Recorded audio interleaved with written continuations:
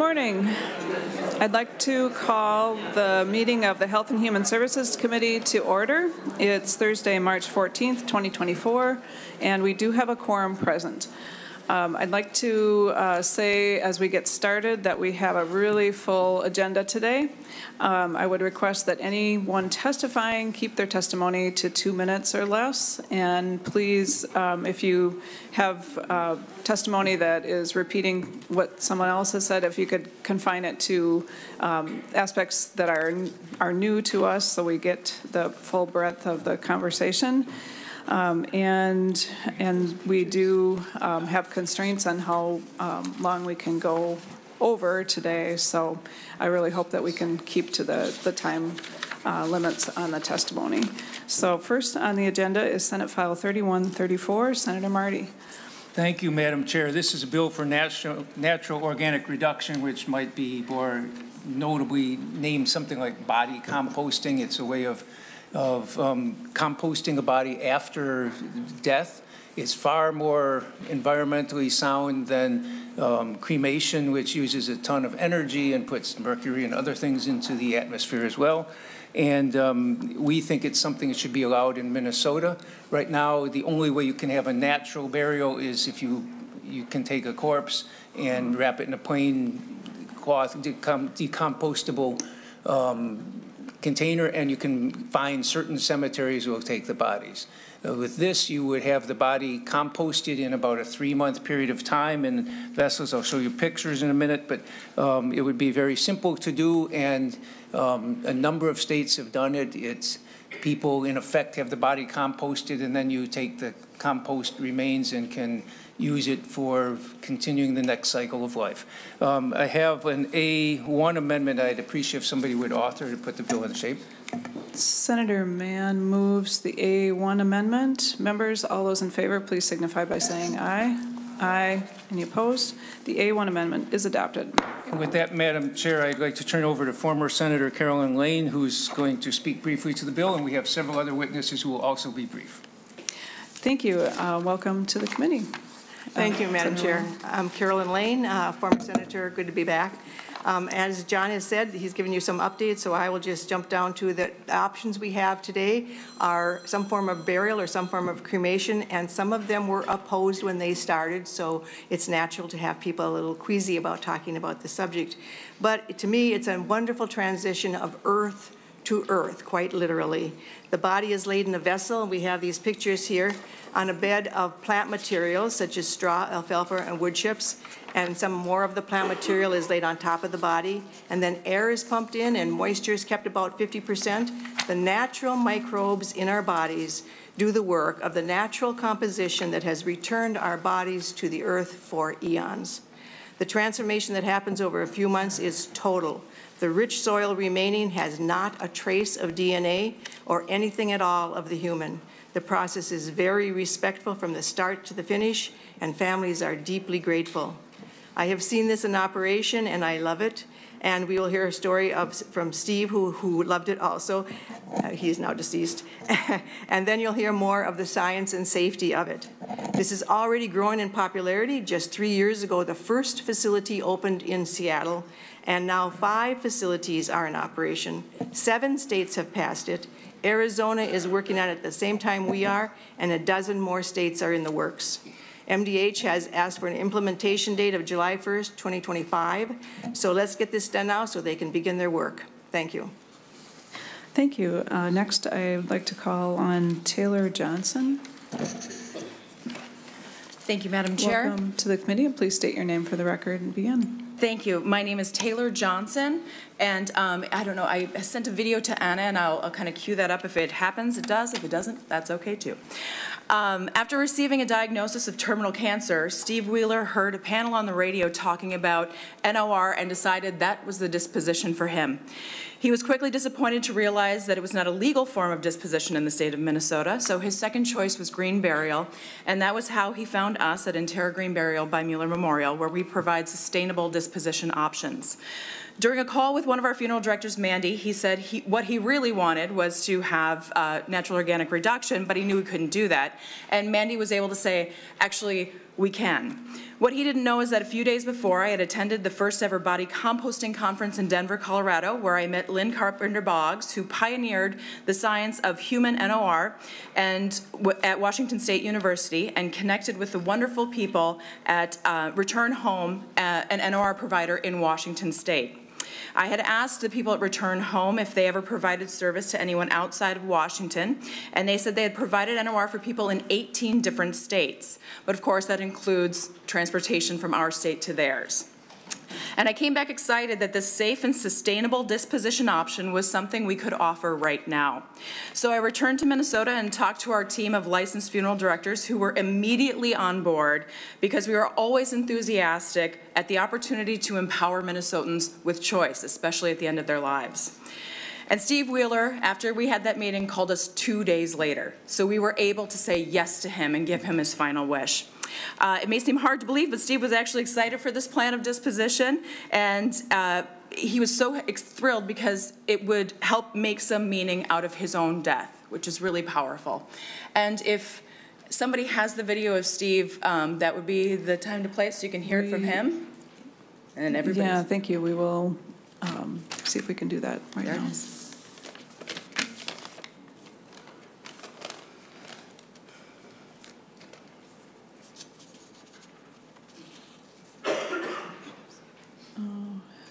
We're having trouble with the sound. There we go.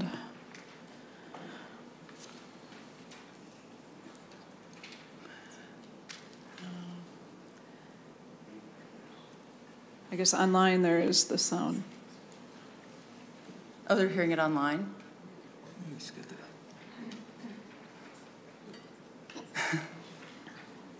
You can actually read it, though. Well, I can read some of them right here, just really quickly. You can read it on there, but also what he's saying is that I can take this one action, this final action, and make some good. Leave the world a better place than I found it. Makes me feel better. It really, really does. And that helps. That helps in the process that I'm going through of dying, is knowing, you know what? In the end, this is going to be a better place because of my actions, my choice. What's the old saying? Leave the world a better place than you found it. And with this act, I can at least go out on a high note and say I have left the world just a little bit better than when I found it. Thank you. Thank you very much. Next, I have Janet McGee, and if Eric Halas, and I apologize if I'm mispronouncing your name, if you could come up to the table as well. Welcome Madam Chair, to the thank you for having me speak today. My name is Janet McGee, and while I work full-time at the University of Minnesota's Mortuary Science program, I'm not here testifying for them, but rather for myself today. I'm a licensed Minnesota mortician, a funeral educator, and a lifetime Minnesota mother who lost a child 8 years ago in a tragic home accident. As a licensed mortician, I have performed embalmings and cremations. I have now had the opportunity to see the NOR process. The NOR process is no more invasive than these other forms of disposition. It's arguably more gentle and accelerated. I see the need for legalizing NOR and regulating it just as we do licensed funeral establishments, requiring a Minnesota licensed mortician to operate them. As a funeral educator, I see mortuary science students excited about this possibility of bringing NOR to Minnesota. I attended the Terracon conference in Tacoma last month and saw many aspiring funeral directors in attendance. Consumer needs are changing, and we are seeing a greater demand for eco-friendly and personalized burial options. So this next generation of funeral service professionals must be equipped to accommodate these consumer demands by offering all of these options to Minnesota families. When I lost my 22-month-old son, Ted, in 2016, I visited him at the funeral home every other day from the day he died until the day we buried him. If I had known about NOR then, I might have chosen that as his final disposition, but I could never imagine sending him to a different state for this process to happen. While having a background in funeral service may have made my situation unique, a mother wanting to be near her dead child's body is not a unique situation. She's trying to accept her new reality, and she needs a body near her. The NOR process takes longer than burial and cremation, but would encourage families to be more active in their loved one's funeral. In our busy world, it would be another way to give Minnesotans space to start their grief journey at their own pace and in their own way. Thank you. Thank you very much.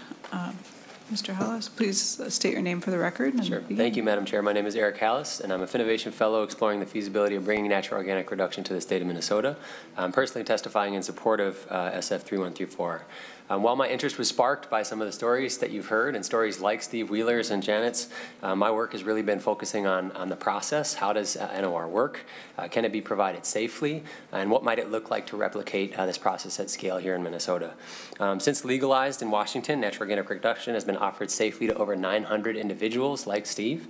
As Carolyn mentioned, we've had the pleasure of being able to visit a couple of those facilities in person. And what I've learned through that process is that these facilities are safe, they are clean, they are welcoming places. As Janet mentioned, there are places that, there's one that actually invites folks to visit the vessel over the course of the natural organic reduction process.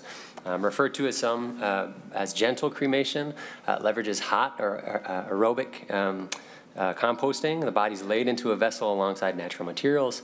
The proper ratio of carbon and nitrogen and aeration promotes the natural microbial process, which raises the temperature over 131 degrees.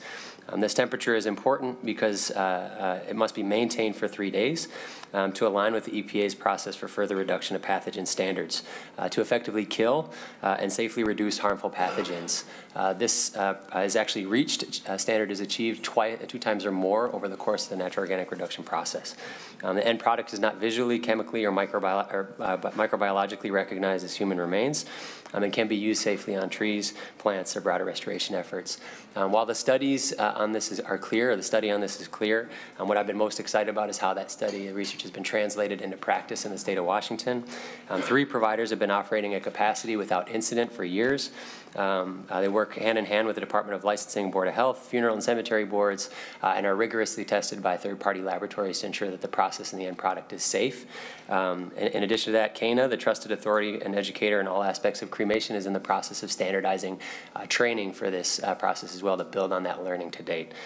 We have the benefit of building on all this research, and I think if the right folks are at the table, we can do it safely here in Minnesota just as it's been done safely elsewhere. Thank you.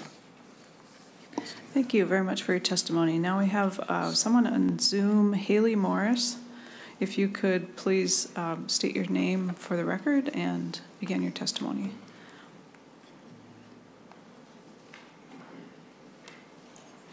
Thank you, Madam Chair. My name is Haley Morris, and I am with Earth Funeral Group, a funeral home and provider of natural organic reduction in Washington State. I want to offer my support of SF 3134, which would legalize natural organic reduction as a gentle, respectful, environmentally friendly death care option. Natural organic reduction is a sophisticated process that applies cutting-edge technology and engineering to accelerate the natural process of turning a body into soil, and this soil is rigorously tested and safe. People who want to choose natural organic reduction do so because it aligns with their personal values, as you've heard this morning.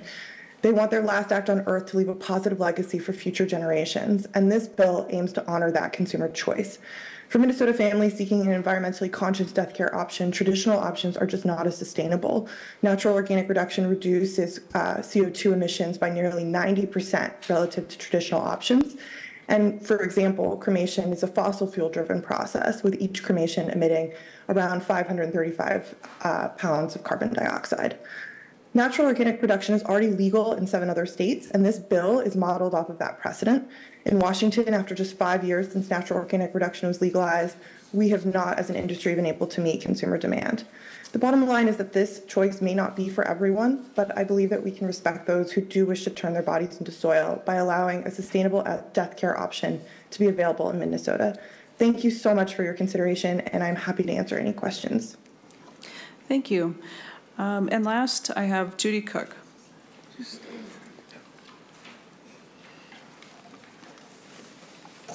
Welcome. Good morning, Madam Chair, members of the committee. My name is Judy Cook with Cook Strong Selwood, speaking on behalf of the Minnesota Funeral Directors Association, which is made up of more than 600 licensed funeral directors and over 250 licensed funeral establishments. We want to thank Senator Marty for his work on Senate File 3134. However, we do not believe that this bill is ready to move forward at this time. The Minnesota Funeral Directors Association supports providing natural organic reduction to the public. It is another option for families to provide a meaningful form of disposition for their loved ones. However, we need to further consider factors in the bill that will ensure protection of public health, protection of the individuals working in the facility, and ensure that the dignity of the decedent is protected. It is currently known that natural organic reduction does not kill certain classes of pathogens. We would like to see language added to the bill to address those concerns. Also, due to the direct handling of human remains in the process, we would like to further review the impacts in the bill which allow for unlicensed personnel to perform natural organic reduction. Not only does the bill allow for unlicensed personnel to perform tasks with direct interaction with a decedent, but there is not a well-defined training program required for these individuals. Last year, legislation was passed that requires the Minnesota Department of Health to perform a study on natural organic reduction. The study is due in January of 2025. We believe that the results of the study should be considered prior to moving forward with legislation. The Minnesota Funeral Directors Association supports natural organic reduction. However, we would ask to have further dialogue with the proponents to reach consensus and address some of the concerns we have raised. It is our hope that MFDA can provide input and be a part of the solution to bring natural organic reduction to Minnesota in the future. Thank you. Thank you. And that is concludes the testimony section. Members, do you have questions or comments? Senator Abler. Well, thank you, and I appreciate the testimony and people's, desire for this. I don't know that the Catholic Conference didn't testify, I don't think, but there's a letter where they're concerned about issues that I think are very important to consider, and using the terms dignity and what are you going to do with the remains, and there's a letter that I think people should read, and I think you need to acknowledge this, that there's another side that needs to be brought out. And anyway, I wish they would have testified, but it's a meaningful letter, and I think in this world where there's less and less respect for life, and as we talk about death with dignity and all that, that even at the very end of all that, that's something to consider. Thank you very much. Thank you. Senator Marty. Yeah, Madam Chair, Senator Abler, I appreciate that not everybody would choose this. In the letter, he talks about how we're used to eggshells and food scraps and so on. And I think when you look at the pictures of the facilities and how it's done, it's very respectful of the body. And I would argue it's far less intrusive on the body than embalming is. If you watch that process, that's really a intrusive thing, pumping out all the body fluids and pumping in all this other stuff. It's anything but natural. To me, this is like the natural burial, where it probably decomposes over years, but it has to be buried below the surface. This way, it's something you, in the end, have it tested that it's clean. It's just compost you can spread to do a garden. In other words, we've had people who have said they want to do this for their own, some place that was special to them. And this place would be allowed, you'd be allowed to dispose of the compost on any of your own property or places where you have property to do it, because it doesn't have any of the risks of a corpse. It's by that time has been broken down. So I understand not everybody would choose to do this. Not everybody would choose to have their body embalmed or cremated either, but I think this is a legitimate option, and I think it's very respectful of the body. Senator Morrison. Thank you, Madam Chair, and thank you, Senator Marty, for bringing this bill forward. You know, we've talked a lot about bodily autonomy and individual liberties and freedom over the past couple of years here in Minnesota. This is a classic example of that. This is about a person's wishes, and it's about bodily autonomy. And I see it, I'm very supportive of this effort. I'm grateful to the testifiers for sharing their perspective and their stories. To me, this overlaps with the End of Life Options Act as well, that people should be able to make these decisions for themselves. Thank you, Senator Marty. Thank you. Any comment? Anyone else have any questions or comments? Well, seeing none, Senator Marty, do you have any final comments? And then, Madam Chair, I'm happy to discuss with anybody that wishes to talk further about it. I think this is a very important option for people. It's one I'd like to have myself, and I think a lot of us feel that this is an environmentally sound way to leave the world a better place. Our body is, my religious beliefs are such that it returns to dirt, and that's what we're doing, and it's a very respectful way, and I urge your inclusion of this in the bill. So, thank you. Thank you. And Senator Marty, this bill needs to go to the Judiciary Committee. And okay. So, yeah, well, should have, yeah. Madam Chair, that's fine. Mentioned that at the beginning, not the end. So the motion, Senator Morrison moves that Senate File 3134 as amended be recommended to pass and be referred to the Committee on Judiciary and Public Safety. Members, all those in favor, please signify by saying aye. Aye. Any opposed? Madam Chair and members, the bill does, Senate File 3134 as amended does pass and is referred to the Committee on Judiciary and Public Safety. Thank you very much. Thank you. Next, we have Senator Boldon, Senate File 3451.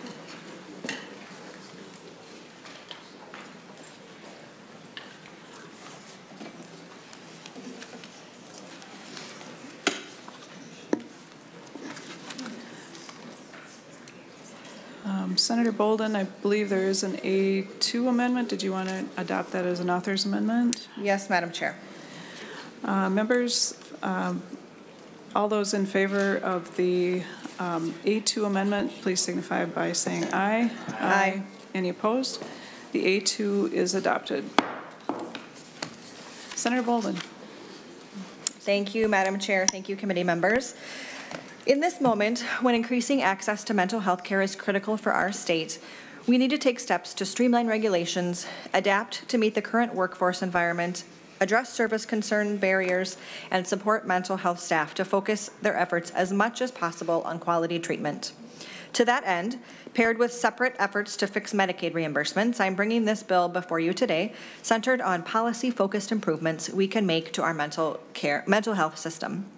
This bill is focused on modernizing mental health services regulation to increase access to services and allow mental health service staff to focus on quality service delivery. This will lessen the barriers clients face in accessing care and allow providers to focus on care delivery to clients and communities. The bill before you represents many months of mental health care stakeholders collectively working together across the mental health legislative network and other partners to identify specific areas in statute where we can update regulation to advance the goal of increasing access and place the highest value on use of staff time. The language builds upon several years of work to decrease administrative burden and increase time available for client care. This proposal touches a number of mental health services relating to adults, children, outpatient, and residential levels of care. The bill language has been shared with DHS, and we will continue to work with them and welcome technical assistance to improve the impact of these proposals. I would ask for committee members' support of the bill aimed at practical policy changes intended to help address the ongoing crisis to greatly needed mental health services. Madam Chair, I know I'm happy to walk through the bill if that is useful for the committee, but also know that we are tight on time, so we'll skip that for now, but certainly can walk through it if members would like, and I do have some testifiers as well. Okay, so that sounds good. Why don't we go to the testifiers? I have Shannon Brown. If you could please state your name for the record and begin your testimony. Yeah, my name is Shannon Brown. Madam Chair, members of the committee, thank you for the opportunity to testify in support of Senate File 3451. As I said, my name is Shannon, and I'm the CEO at Fernbrook Family Center. Fernbrook provides a variety of mental health services across 9 counties in southeastern Minnesota. My testimony is on behalf of the voices of many providers and communities across the state. Last year, I spoke with you about a policy bill proposing administrative simplification, important work that this bill adds to, and I can tell you the changes that were made last year have had significant positive impact. Our staff have reported they are now able to spend more time focusing on clients and less time meeting administrative requirements. But this work is not finished. I've been doing this for 13 years, and I'm growing increasingly concerned about the burnout of our staff and our clients. Minnesota has talented, passionate, and intelligent providers, and they are exhausted and struggling to even come close to meeting the needs of the clients we serve. The ongoing workforce crisis, chronic underinvestment, and a convoluted regulation system that creates and reinforces silos rather than bring services together is limiting our ability to provide services to the clients who are desperately in need.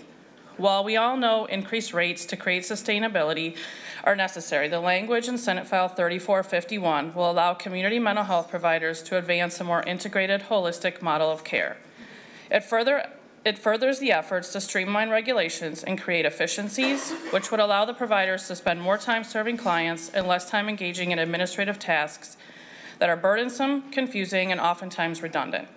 Senate File 3451 contains proposals impacting multiple different mental health services for children and adults, from outpatient mental health to residential mental health. One example is removing the requirement for specific functional assessment and level of care tools. Clinicians are trained to identify which tools would be the most beneficial, and this change would support them in using this judgment, which would remove unnecessary and redundant paperwork that takes up time and can be a barrier for clients to access services.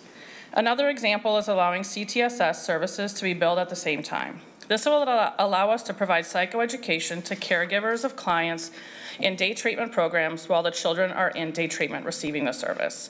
This eliminates child care barriers and allows us to provide much needed education and training to the caregivers so they can support their child's mental health needs in the home, which will contribute to higher success rates and reduce the rates of recidivism.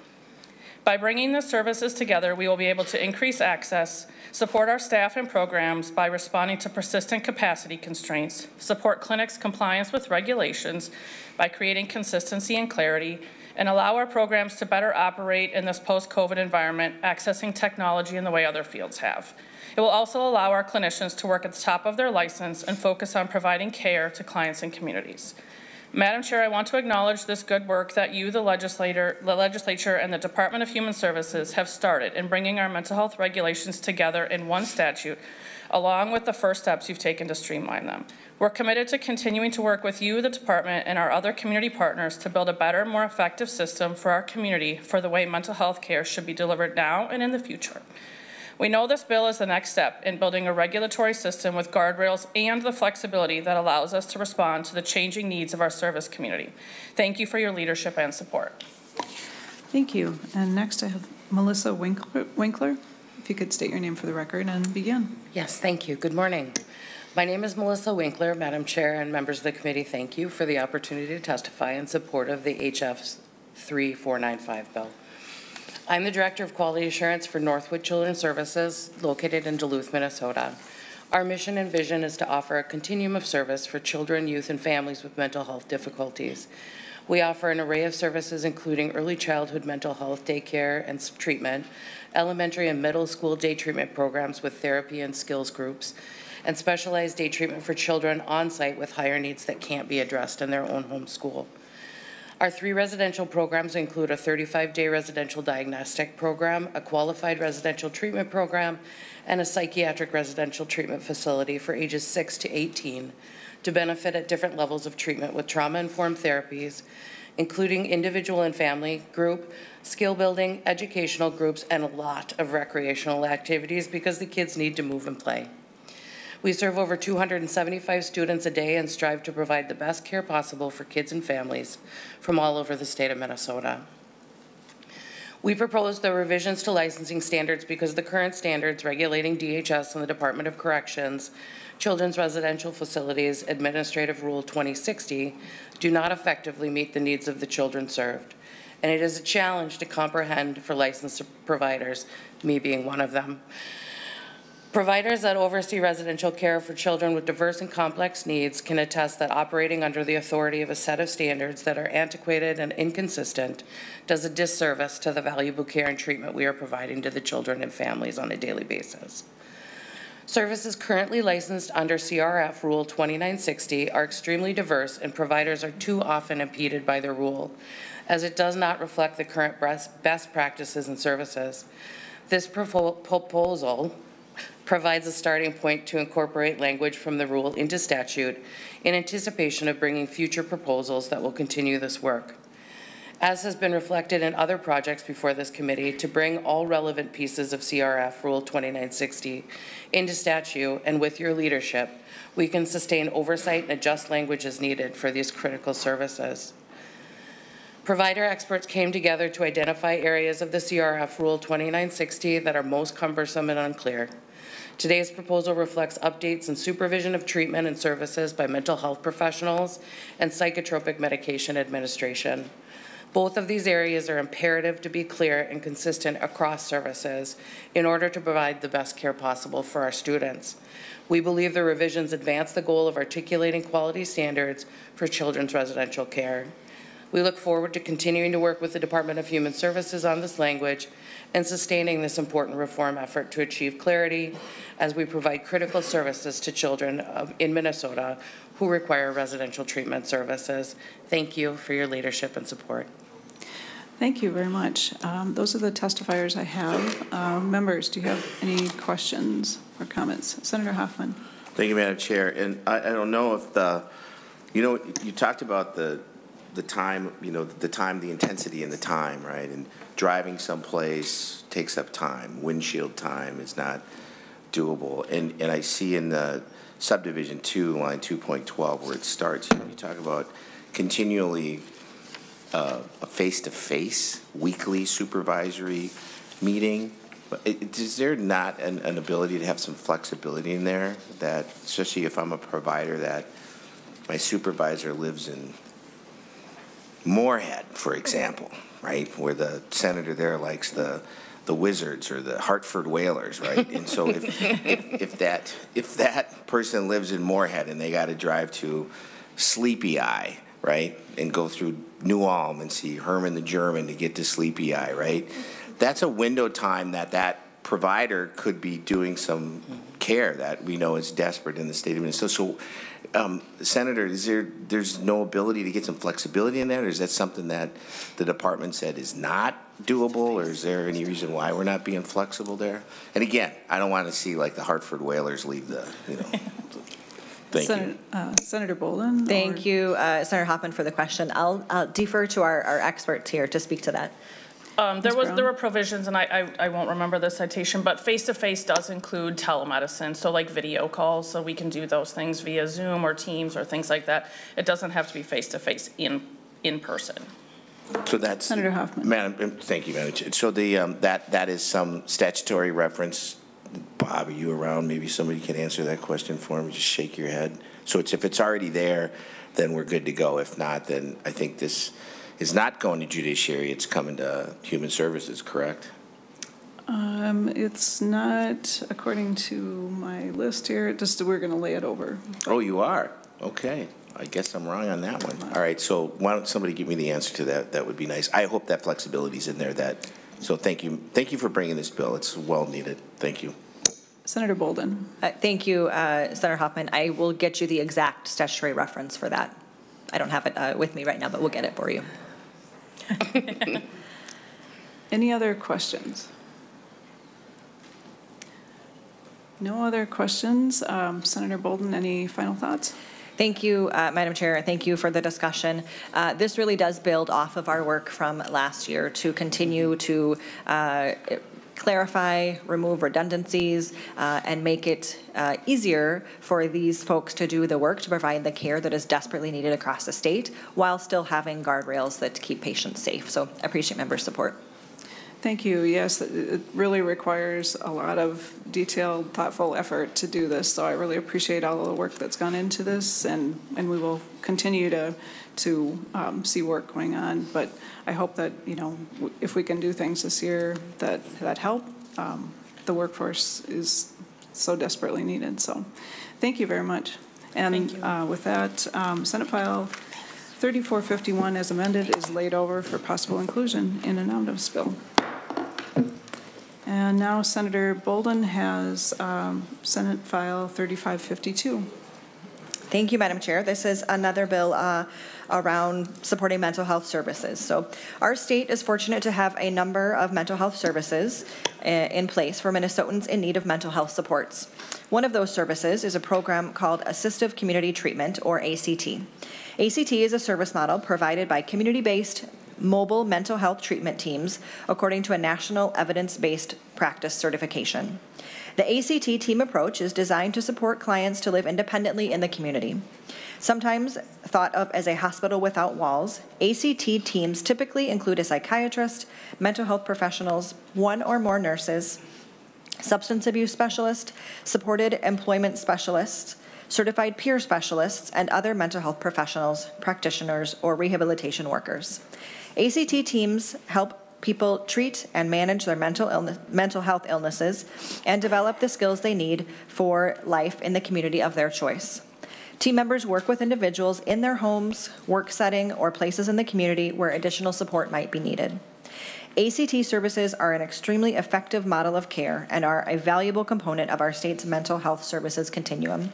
ACT providers across the state worked together these past years on regulatory changes which would allow them to increase access and efficiencies in delivering this service to clients. These changes are all aimed at better supporting mental health care staff to focus more on quality service delivery and less on regulatory and administrative hurdles. So the bill before you today contains those changes and seeks to clarify areas where there has been confusion about eligibility, remove the requirement for an ACT provider to have a county contract, and allow for limited flexibility in a key staffing position, as well as replace redundant statutory language with reference instead to national accreditation standards. And lastly, align the diagnostic assessment renewal schedule for ACT to be consistent with renewal schedules for other mental health services in 245I. The proponents of this bill have been in communication with DHS about the bill and will continue to work with DHS as their technical assistance becomes available. I want to thank our bipartisan co-authors who have joined me on this bill. And I would ask for committee members to support the bill really aimed at practical policy changes intended to ease access into this important mental health service. And with that, Madam Chair, we have some testifiers for this as well. Thank you. The testifier I have listed is Ashley Chose, and she's on Zoom. Hi, everyone. Thank you so much. Welcome, and please state your name for the record. Yes, I am Ashley Chose. I am the CEO of Woodland Centers. Thank you so much for the opportunity to testify today in support of Senate File 3552. Woodland Centers is a private nonprofit CCBHC, and we provide a wide array of behavioral health services. Woodland Centers has 2 ACT teams, and we serve 8 rural counties in west central Minnesota. In 2023, our ACT team served 71 clients and provided over 7,800 direct care services. The current workforce and mental health crisis is creating significant challenges for ACT providers to keep access available to these services in our communities. SAMHSA has reported that ACT teams across the nation have an average of 14% turnover in a 6-month period. And Minnesota is facing these same challenges, which is leading to limits on the access for ACT services in our state. SAMHSA has also provided various descriptions of ACT implementations in rural areas that differ from Fidelity due to staffing shortages, and really encourages ACT teams to enact these flexibilities across the nation. Minnesota's ACT statute at this time does not allow these needed flexibilities as recommended by SAMHSA. However, the changes proposed in this legislation would allow the flexibility needed for ACT teams to be responsive to the needs of the clients being served and to the communities being served. This legislation would help us sustain ACT programs across our state and ensure ongoing access to this critical service. We're very hopeful that this bill is the next step in the good work that we can all do together to build a mental health regulatory system that can flex and respond to the changing needs of our industry and to our communities. Thank you so much for your support of this bill. Thank you very much. That's the only testifier I show. Members, do you have questions about this bill? Senator Abler. Just a short comment. I mean, it's getting rid of some of the redundant efforts are really important. In the other committee, we heard people that are just getting crushed by excess work and not enough providers and the paperwork and all that. So I wish you well in getting that squared away. And if there's other things we can do to minimize pointless reporting, we need some reporting, we need accountability, but just the right amount. Thank you, Senator Boldon. Any other questions or comments? Well, Senator Boldon, any final thoughts about this bill? Well, thank you, committee members. I think I thank you, Senator Abler, for your comments. I think that's exactly it. Just looking to find that balance of what is, the right space of paperwork regulation and requirements. Certainly, that some of that is necessary, but not too much. So it's an unnecessary burden on providers. We want them to be spending as much time as possible actually providing the care, and in this case, a really valuable and effective service for people. Thank you. Yes, it seems like we know that there are many people who aren't able to access services, and so whatever we can do to help make the work easier, better, more streamlined so that more people can get access, it seems like a very beneficial thing. Thank you for working on this. And with that, Senate File 3552 will be laid over for possible inclusion in an omnibus bill. Thank you. Thank you. And I am going to move to the table, and if Senator Mann can take over as chair.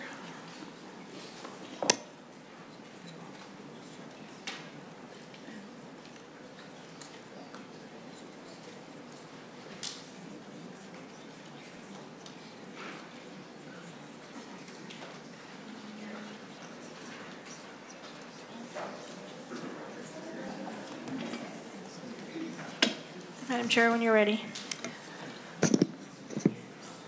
Thank you, Madam Chair. The first bill that I am presenting is on an informational basis only.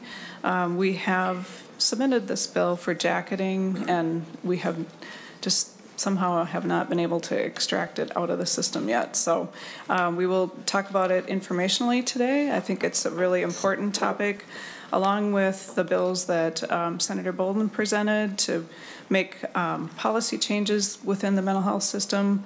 I think that we need to also address the fact that we have a rates problem.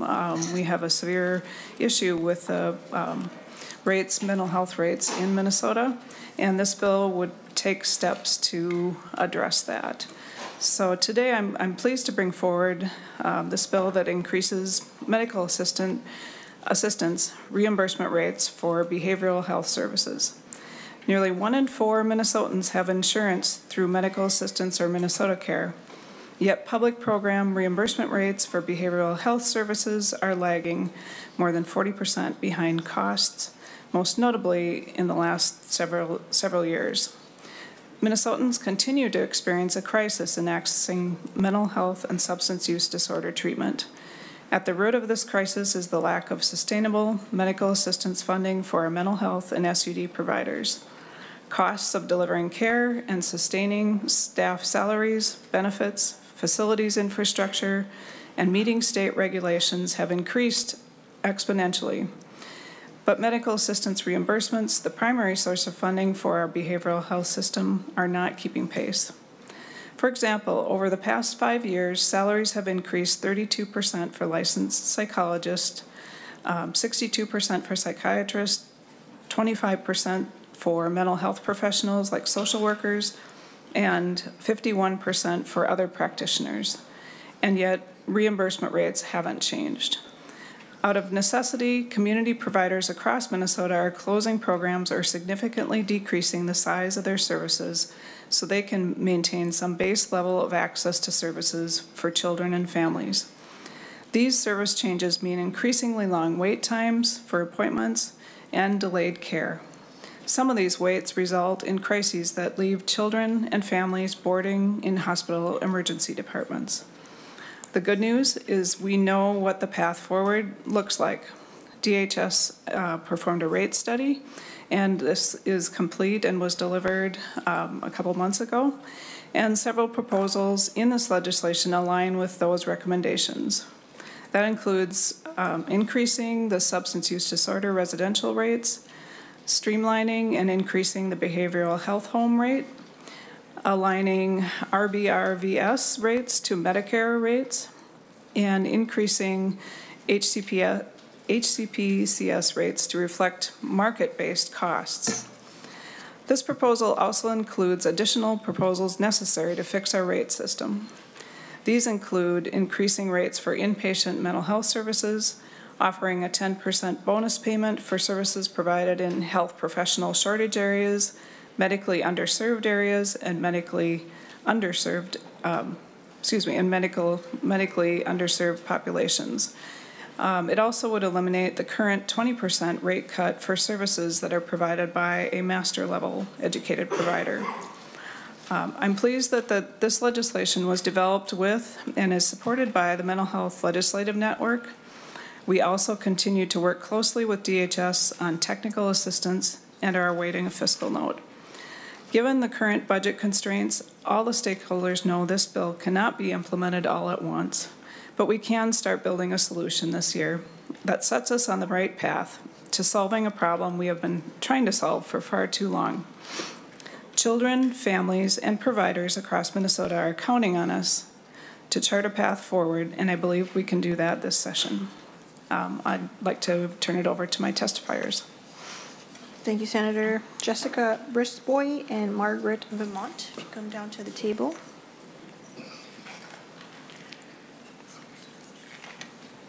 Please introduce yourself and proceed. Thank you, Chairman and committee members. My name is Jessica Brisbois, and I am the manager of acute mental health services at Children's Minnesota. I appreciate you having me here today to discuss the solutions needed to address the mental health needs of Minnesota kids.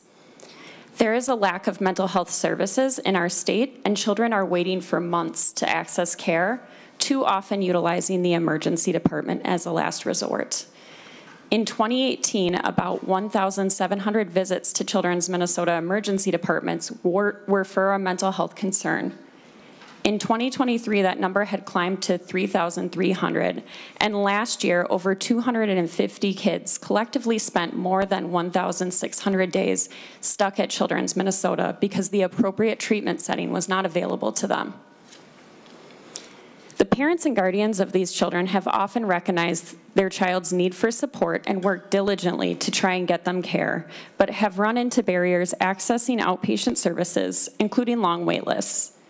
While waiting, their child's mental health gets worse, and families find themselves desperately seeking a solution, which is what brings them to the emergency department.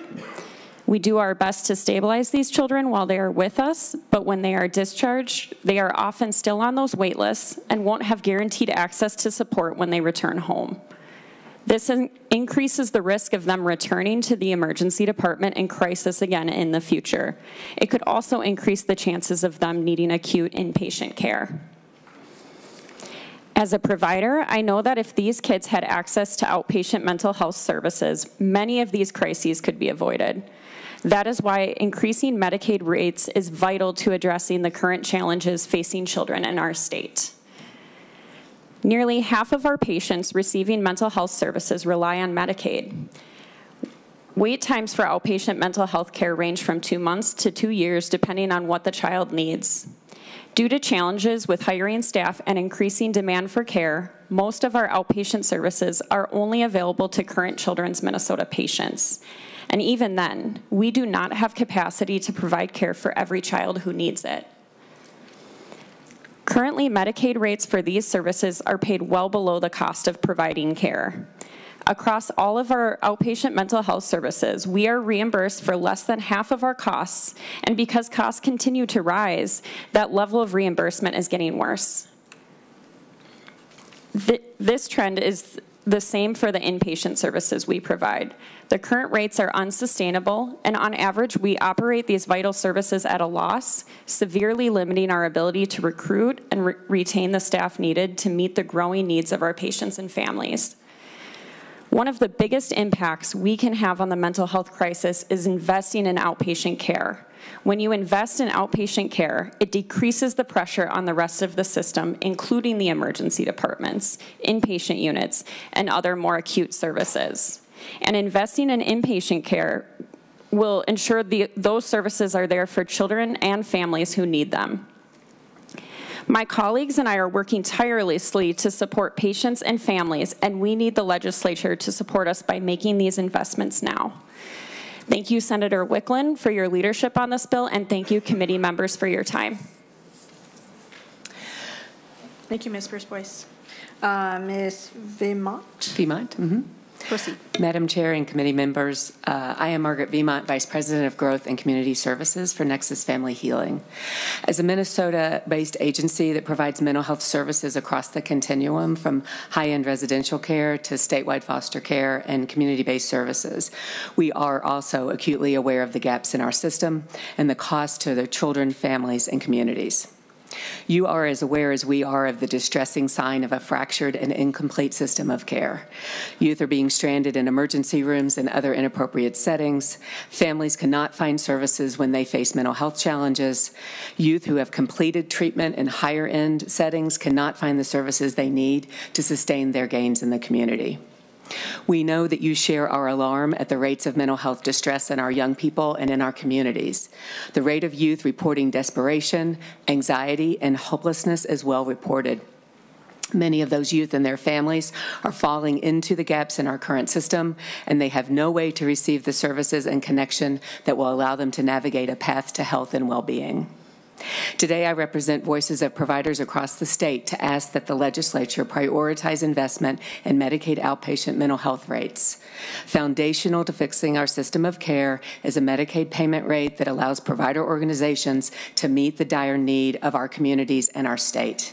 There is no current way to scale up community-based mental health services to the level required, as current rates pay a fraction of the actual costs, as you've heard several times here today.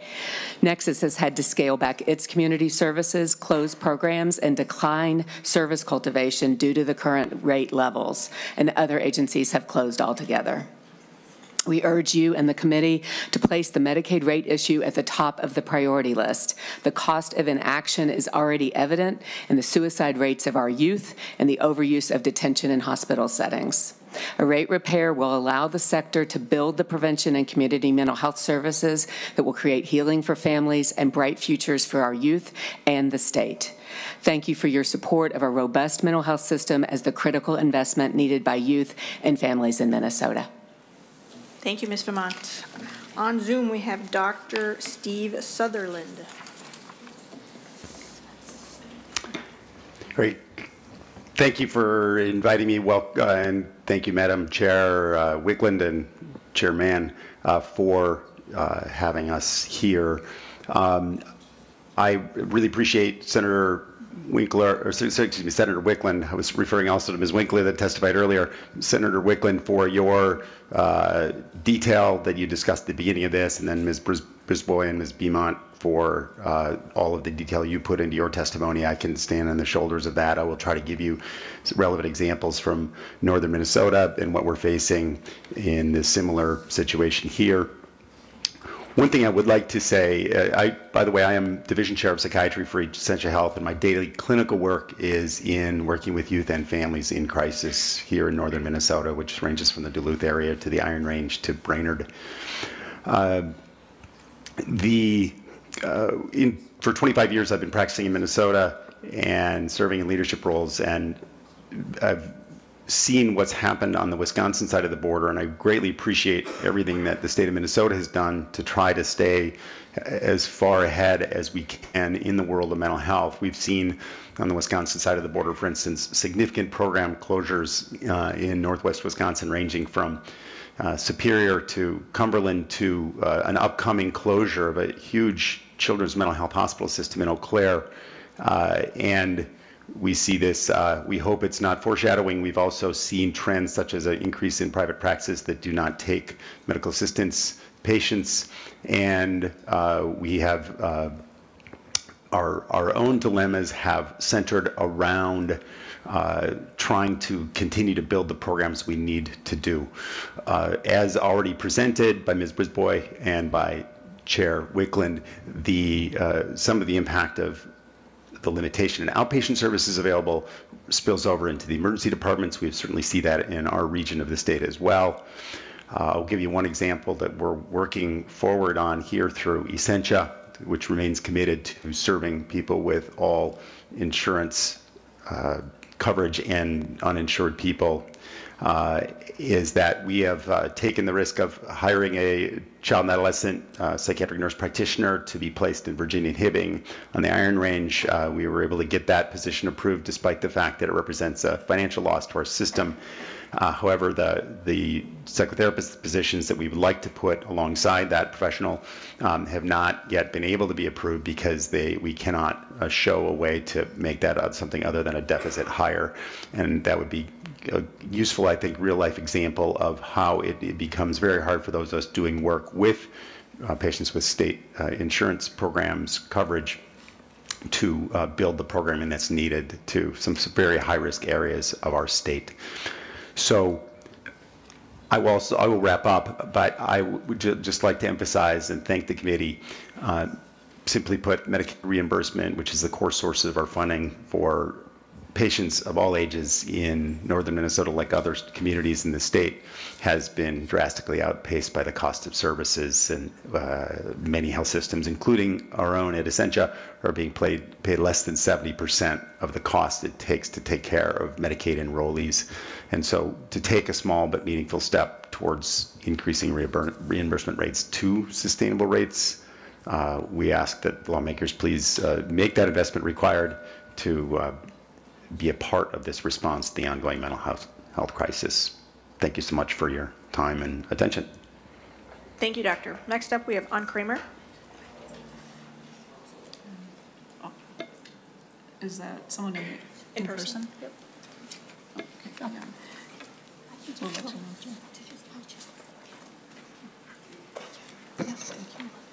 Good morning. Thank you, Chairman and members of this committee. My name is Ann Kramer, and I'm the Chief Strategy and Development Officer for Nystrom & Associates. We're one of the largest outpatient providers of mental health services in Minnesota, with 43 locations located throughout the metro and in outstate Minnesota. In addition to the reasons that have been articulated by the prior testifiers, I'm here today to speak in favor of the bill. And another reason why the bill is so important to mental health providers like us in the state is because of the very real funding deficit that we're facing starting January of this year with, this coming year, with the premature phase out of the critical access payments. I'd like to just bring the committee's attention to a letter that was submitted by six the 6 CEOs of 6 certified mental health clinics, and that letter is in the packet that is before the committee. These mental health clinics collectively serve over 62,000 Medicaid patients a year. And in this letter, these six organizations, including Nystrom, expressed concern over the upcoming funding gap and their support for the bill that is before you today. Without action this session, access to critical mental health services to some of the state's most vulnerable are going to be at risk. Thank you so much for your time. Thank you, Ms. Kramer. Yeah. That is the end of our list of testifiers. Anyone else wishing to testify? Seeing no one, members, questions? Senator Igler. Well, thank you, and Senator Wiklund, thanks for bringing the topic forward. This is, I think there could be many more people that would like to testify. Hey, would you like to have rates that actually pay your costs in all these departments? And so clearly this bill's not going to move this year. It's, I don't know how many billions of dollars it costs to catch up. But I think it illustrates, this would certainly be $1 billion fiscal note, I got to imagine, if not more, if you bring people up to Medicare rates. And I think it illustrates the challenge where the state has taken over more responsibility of attempting to provide coverage for people. The reason that the MinnesotaCare policies cost so much is that's what they cost, especially the way that laws have been passed for having more and more benefits added in, and with the changes in 2013 and all that, where some of the more value packages were taken away by insurance companies that thought this was a good chance to make a little bit more money. And so you have all these different pressures on, and so the move and the bill coming up later, I'll just comment on that now about MinnesotaCare for more people. at the rates that we can afford to pay, that we have chosen in a bipartisan way to not properly fund these programs over time, is actually resulting in a system that's on the verge of collapse. I think North Memorial is at 64% public paid programs, and they are really in hard times. And for all the services that they love to provide and the ethical and committed practice that they've demonstrated, and HCMC and other ones like that, and some of the, even the more commercial ones like line of hospitals and so on, feel themselves pressed by the ongoing influx of more people on these public programs. So I think as a legislature and as a government, with the governor on down, I think we need to decide, are we intending to provide these services or not?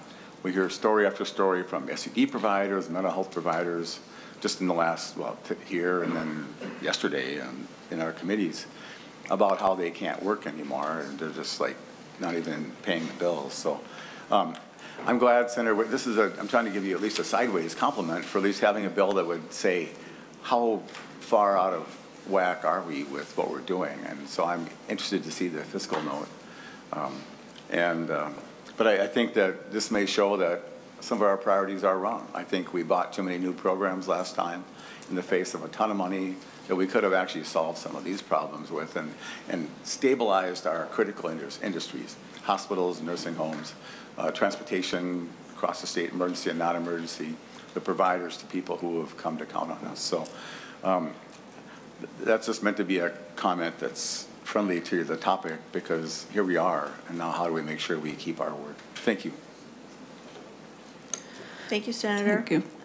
Madam Chair, just a comment. I think we can debate, when we should have started to address these concerns, whether it was last year or years before that. But I think in reality, we are facing a crisis, and this bill, I hope, will help us understand, what we can do and to actually address it and talk about that, rather than just talking about it is a crisis and people are leaving and programs are closing. So I take your point, and I understand that, but I do think that we have many people who need care, demonstrated need, and so I think we need to talk about solutions. Madam Chair. Senator Abler. And Senator Wiklund, I'm not blaming one party or another, just so you understand that. I think if somebody before you commits to a policy you don't really like, you still have to pay for it. And so the decision to add all these folks and all these programs has been made, and it is the policy of the state. Part of my question early in the session was, what else have we done last year that I didn't quite understand that is more policies of the state that were not fully verbalized? But when you have a policy of the state, it's a policy of the state. And so the Republicans need to figure out what it's going to cost or change a policy, and the Democrats have to figure out how to continue to fund, what those policies are as well. And so I'm happy to, it's not fair to the over 1 million people that rely on our health systems that they should be lousy and you can't get a dentist and maybe you can't get a mental health provider. So that's just, this is not a political debate. This is what are we going to do now? Thank you, Madam Chair. Thank you, Senator. I mean, if only we didn't have entities siphoning money out of our healthcare system, right? If only we could spend a fraction of the $22 billion that United took home in profits last year, we would solve this problem. But anyway, members, other questions? Senator Morrison. Thank you, Madam Chair. Thank you, Senator Wiklund, for bringing this important conversation forward. I'm disappointed to hear that it's not really getting traction in the House, because it's a conversation that the entire legislature needs to have. And I think Senator Abler asked the really key question: are we intending to provide these services or not?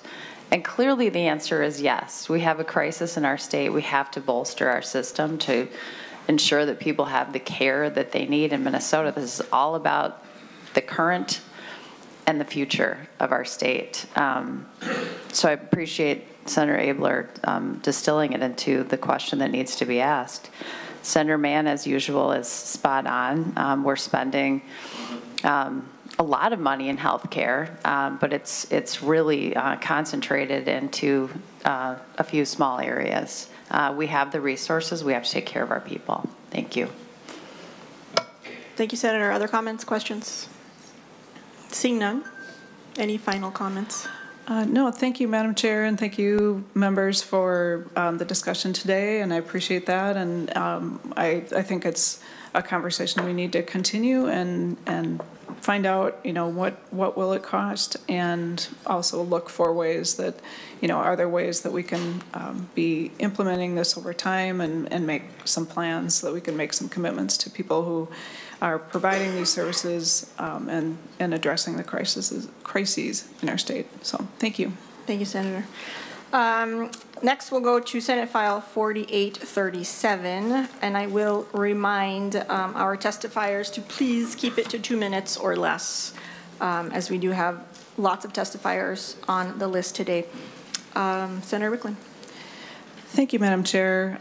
Senate File 4837 is a bill that provides oversight of health maintenance organization transactions by the Commissioner of Health. The goals for this bill are to ensure that the public interest is served in relation to assets of charitable or nonprofit health maintenance organizations. It is important to ensure that assets are not diverted to activities that do not further the public interest. A great deal of work has gone into how we can best accomplish this and to put that in place before the moratorium on conversion transactions expires, which is now set for June 30th of 2026, as well as providing better oversight than is available today so that we know that our regulatory entities, which includes the Department of Health, the Department of Commerce, and the Attorney General, are able to fairly regulate both nonprofit and for-profit HMOs. The Department of Health has provided a preliminary report, which will be followed by a final report due in June of this year. In this report, MDH states that there is significant complexity embedded in the state's regulatory structure, the industry it oversees, and the types of financial transactions that are the focus of this report. Basically, the Department of Health is saying that identifying the right type and level of financial transactions that are appropriate for regulators to examine is complex. The preliminary analysis highlighted several areas where the Department of Health has concerns about gaps in regulatory authority. What this bill, with the delete all amendment, accomplishes is to give the Department of Health greater oversight. The DE, what it would do is apply several statutes in existing law relating to oversight of material insurance transactions, apply them to health maintenance organizations and nonprofit health service plan corporations. It would provide regulatory oversight to the Department of Health over these transactions. It also expands situations in which pre-transaction notice must be provided to the Attorney General.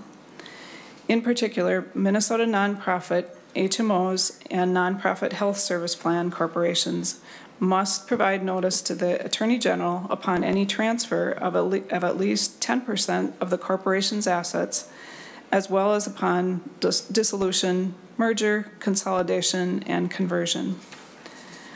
Work is underway, and a great deal of work has gone on to this point to define the regulatory practices that should be applied for nonprofit conversion transactions.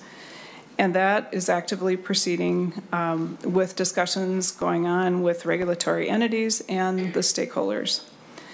As this bill progresses in the Senate and in the other body, I will continue to work with everyone involved to see if regulatory practices can be implemented along with the provisions I have laid out above.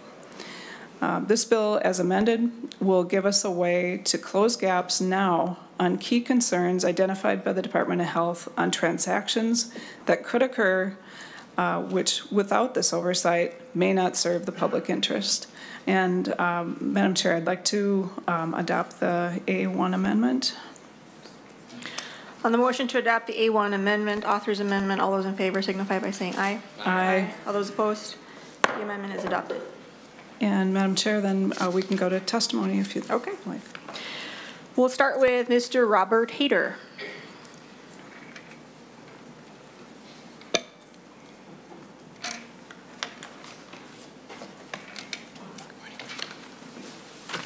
Welcome to the committee. Please introduce yourself and proceed. Thank you, Madam Chair, members of the committee. My name is Robert Hyder, and I am the Legislative Director at Take Action Minnesota. We are a grassroots, multi-peoples organization that believes in a democracy and government that work for us all. For over 15 years, Take Action has worked to promote a people-centered healthcare system. I am here today to share our support for Senate File 4837. We have an opportunity here to learn from experiences in other states, many of whom did not pass conversion regulations until many public benefit assets had already been stripped in the name of corporate greed. In California, a $3 billion transfer of public assets to two foundations came about after Blue Cross initially offered to only donate $100 million to charity. Thanks to strong conversion regulations, they ensured that all of those assets remained a public benefit. Because of conversion protections in Maryland, the insurance commissioner there was able to review the transaction when WellPoint tried to buy Care First and hold public hearings around the state. There, they uncovered that $75 million was set to go to corporate executives. That conversion was found to be not in the public interest, and it was denied.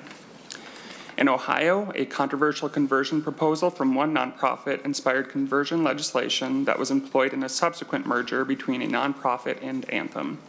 But the review of the merger was not open to the public. Only $28 million in assets were protected, and the board of the new foundation included a for-profit insurer. A lot is at stake in getting this right. These examples from other states point to the importance of four things, all of which this bill does well.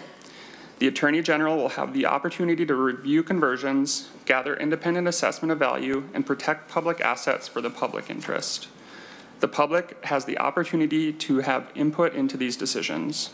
The governance of the resulting conversion benefit entity is independent and responsive to community needs. And the Department of Health is notified of a broader set of transactions so that they can analyze trends and be alert to emerging concerns or gaps in the regulations. We urge you to support strong regulations and consumer protections to ensure that public assets are used for public good and not converted to corporate profits. Thank you. Thank you, Mr. Hyder. We'll move to Zoom to Mr. Michael Johnson.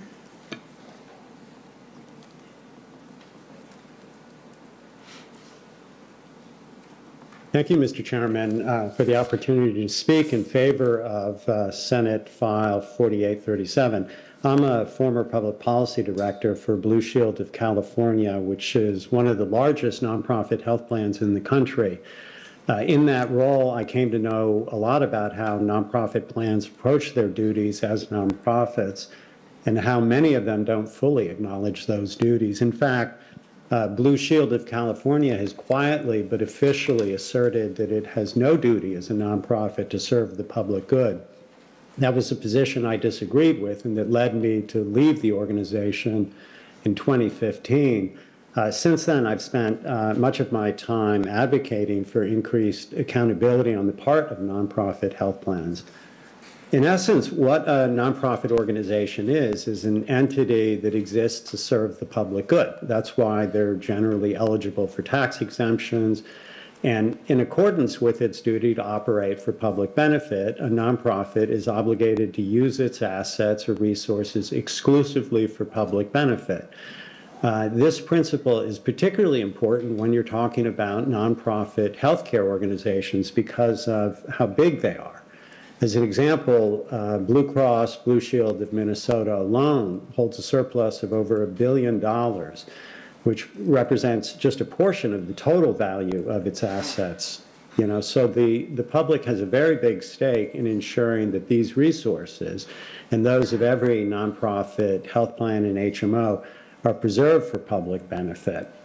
When the directors of a nonprofit plan or HMO decide to convert the entity into a for-profit, and there could be, under certain circumstances, good reasons to do that, a very substantial risk arises based on what you've just heard has happened in other states, A big risk arises that the public will not receive its due, that in the course of the transaction, the nonprofit assets, which are held in trust for the public, will be devaluated or in some other, or that some of those assets will be diverted into private hands.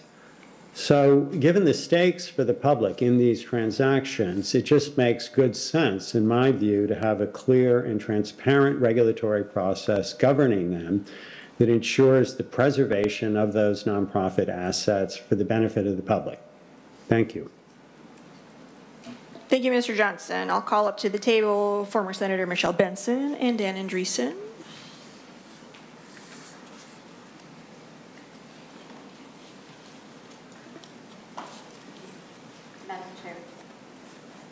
I didn't intend to testify on this. It doesn't apply to my clients. It was for the next bill. Okay. I apologize for miscommunication. No worries. Mr. Andreessen, please proceed. Madam Chair, members of the committee, Dan Andreessen with the Minnesota Council of Health Plans.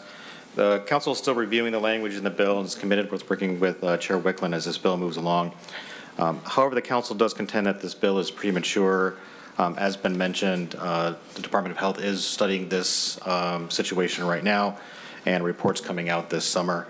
And so the Council suggests that before the legislature enact new regulations that we wait for that study and use those findings in any future legislation.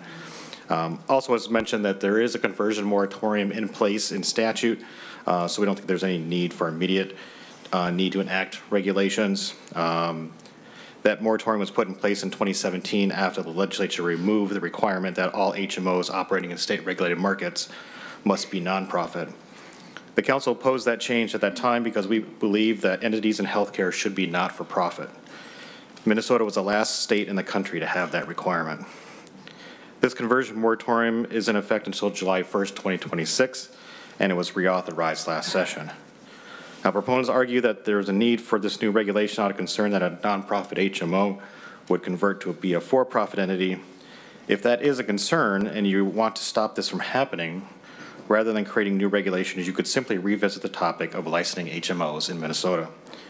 Reversing the 2017 decision and reenacting the requirement that HMOs must be nonprofit would stop any future conversion. Thank you, Madam Chair. Thank you, Mr. Andreessen. That is the end of our list of testifiers. Members. Senator Uckey. Thank you, Madam Chair. And my first question, Senator Wiklund, if you could help me out with this, is it was just brought up in testimony, and I had this note from earlier, is the fact, why would we be doing the bill now when we've asked DHS to report effective the end of June? Shouldn't we wait until we have that data from the report before we proceed forward with the bill? Senator Wiklund. Thank you, Senator Utkey. Madam Chair, Senator Utkey, I believe that the reason we're bringing it forward now is that the Department of Health did provide a preliminary report, which was substantial. They did identify key areas of concern that we are not able to have the proper regulatory oversight into, and they also provided data on other aspects of conversion regulation practices that we can use to create language. And I think there's a sense of urgency to make sure that we do have proper regulatory oversight in place so that the Department of Health, and being responsible for health maintenance organizations, has the proper authority. Senator Uckey. Thank you, Madam Chair, and thank you. I just am not comfortable working with preliminary data versus all of the data, and the fact that this is in effect yet till July 1 of 2026. I think we're comfortable in moving forward and having a full discussion next year so that we work with all the data before we make a decision. So thank you. Thank you, Senator. Senator Hoffman. Thank you, Madam Chair. And it's like a moment of synergy, and not about the Hartford Whalers, by the way. I just want to tell you but to hear Senator Abler say North Memorial, 64% of the money the payer is it's public, right? It's public, so it's Medicaid, Medicare, right? And you talk about the need for a public benefit, and I think about Scott Magnuson's dad. Richard Magnuson was one of the legal people who helped set up the HMOs years ago, called Group Health, right? And you think about what they were supposed to be, and then to hear Dr. Senator Mann say $22 billion of a corporation that's making money on bequest on the behalf of public entities, right? Medicaid, Medicare. That doesn't sit well. Never has. I think 10 years ago on the Senate floor, I listed a list, and I won't name the HMO, but they're in Minnesota. Top 22 people made $33 million a year. That was 10 years ago. I think I still have that list, but there's got to be something in this bill that is absolutely wonderful because of the fact it's starting to say, oh, there's some transparency here. I don't think Richard Magnuson wanted the HMOs to look the way they do now, especially when we're talking about mental health crisis in Minnesota, which would cost $1 billion. The fiscal note, just here on the table, Senator Wiklund, was probably $1 billion. We desperately need that being taken care of. Yet, at the same time, what's happening in the world of medicine on that side of it, thanks to Dr. Mann and folks that are saying it, it really is a sad moment. And I'm glad you're bringing this forward, and I would hope that we can do something even this year on it. So, thank you. Thank you. Thank you, Senator. Senator Abler. Well, thanks, Madam Chair and Senator Wiklund. I don't know about the timing part. That will work itself out. I don't have an opinion about that. I do have I was part of helping for-profit HMOs work in the Medicaid area, and I'm not convinced I was right about that. And I remember in the day we were worried about closing the regional treatment centers, and we passed a law saying you can't close them. And so then DHS just took all the patients away. And then what should we do with these vacant buildings? I think Blue Cross has run as big a truck through the nonprofit. They love it when I say this, but they have all these for-profit subsidiaries, and so, but they're still nonprofit. I think UCare is an example of a health plan with ethics that actually focuses to serve. And so, how do we keep the design of a company like that, which has gone out of its way to help everybody they can possibly help? They pay lousy rates, by the way, to your other bill, but their ethical commitment is there. And so, I think the discussion of what is an HMO to really do and what is their duty, and can you have a bunch of for-profits that are under your umbrella and still pretend you're a nonprofit? So I think the discussion is worthwhile, and I'm happy to encourage you and continue with that. I might even sign on to your bill, so thank you. Thank you. Thank you, Senator. Other comments? Questions? Seeing none, Senator, do you have any final comments? No, thank you, members, for the good discussion. I think this is it's a complex topic, and it is dense, but I think it's very important because we all have a sense that we want to protect assets that are public from being used in a way that wouldn't meet our criteria for public use. So I hope to continue to work with the stakeholders as the bill moves forward. So thank you. Thank you, Senator. So Senator Wiklund's motion is that Senate File 4837, as amended, be recommended to pass and be referred to judiciary. All those in favor signify by saying aye. Aye. All those opposed? The bill passes. Next up, we have Senate File 4778. Senator. Thank you very much. I am very happy to be able to bring forward Senate File 4778. This is the MinnesotaCare Public Option Bill. In Minnesota, we believe everyone deserves access to health care, no matter our race, income, age, or zip code. But many Minnesotans lack an affordable choice for quality health coverage that actually covers the care they need. Minnesota has long been a healthcare leader, taking bold action and finding innovative solutions to our state's evolving healthcare needs, because we know it's the right thing to do. And we have made progress, both at the state and national level.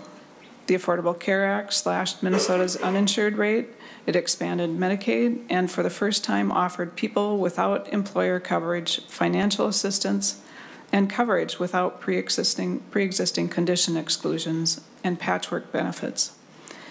We know that rates of uninsurance, underinsurance, and uncompensated care have improved. However, as Minnesotans, we don't sit back and admire our progress. We keep moving forward. We recognize that there are many that this is not an improvement, or has not been an improvement for, and there is work ahead, and we accept the challenge. Up to 5% of Minnesotans remain uninsured. Also, 50% of the enrollees who buy on the MinnesotaCare exchange are in slimmer coverage through bronze or catastrophic plans, and 60% of families getting coverage through MinnesotaCare have a $10,000 deductible or more. Too many families still face undue stress and financial hardship when it comes to medical bills, resulting in delayed or avoided care, even when they have coverage. We can do better with the state and federal dollars we contribute toward this care, and we should do better. MinnesotaCare was founded in 1992 to extend affordable coverage to low-income working families. Over the years, it was consistently expanded to groups in need of affordable coverage options, moving up the income scale. We added adults without children, closing the family glitch, and more. Last year, we took an important step forward, again, authorizing the Departments of Commerce and Human Services to commission a robust analysis on a public option from a trusted actuarial firm.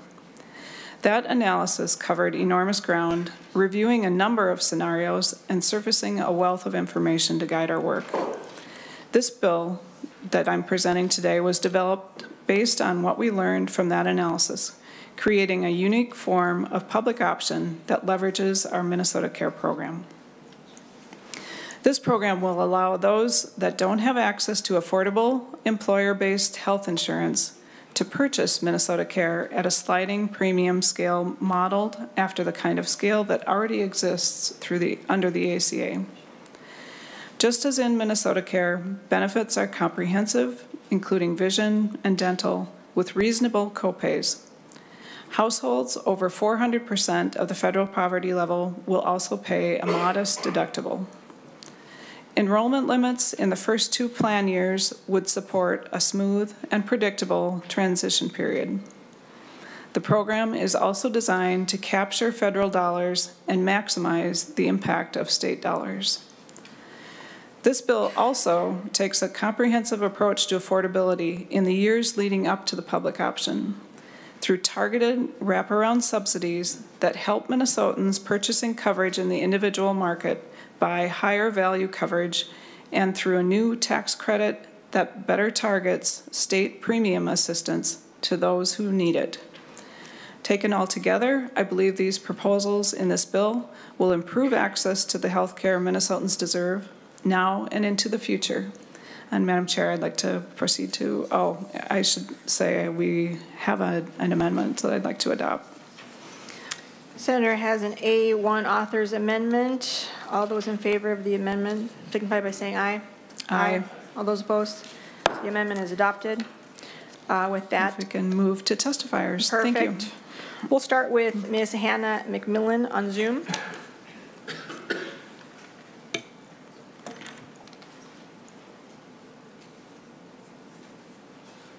Thank you. My name is Hannah McMillan. Dear Chair Wiklund and members of the Health and Human Services Committee, I am here today to speak in favor for a public option in Minnesota. I grew up in Waukesha in a household that was below the poverty line, and we did not have the option to go to the doctor whenever we needed, and we would avoid seeing a doctor until it was absolutely necessary, many times until there was no option. Preventative care or yearly checkups were not an option for us. We relied on free clinics, which helped us immensely, but relying on them is neither sustainable or adequate to ensure health and well-being of Minnesotans. There were several times throughout my childhood that my siblings or I would get injured or really sick and we wouldn't be able to get care because I had 2 other siblings at home, and it would have been a choice between the family being able to get to eat and getting the care that was needed. If there was ever an issue that needed more specialized care, then the primary doctor in Wabasha, we would have to travel to Rochester, and the transportation cost for that, as well as cost of gas and childcare for younger siblings, was a large burden for us. Growing up, having any health issues felt like a major burden on my family, and it was exhausting. So I urge you today to support legislation that prioritizes the needs of families like mine when I was a child. I believe the public option will respond to our needs by putting people first and by expanding access to MinnesotaCare. And I believe this bill will save lives. Together we can build a healthier, more equitable future for all. And again, please support the public option. Thank you. Thank you, Ms. McMillan. We will move on to Megan Paul, and I will call down Simone Blaylock to the table as well.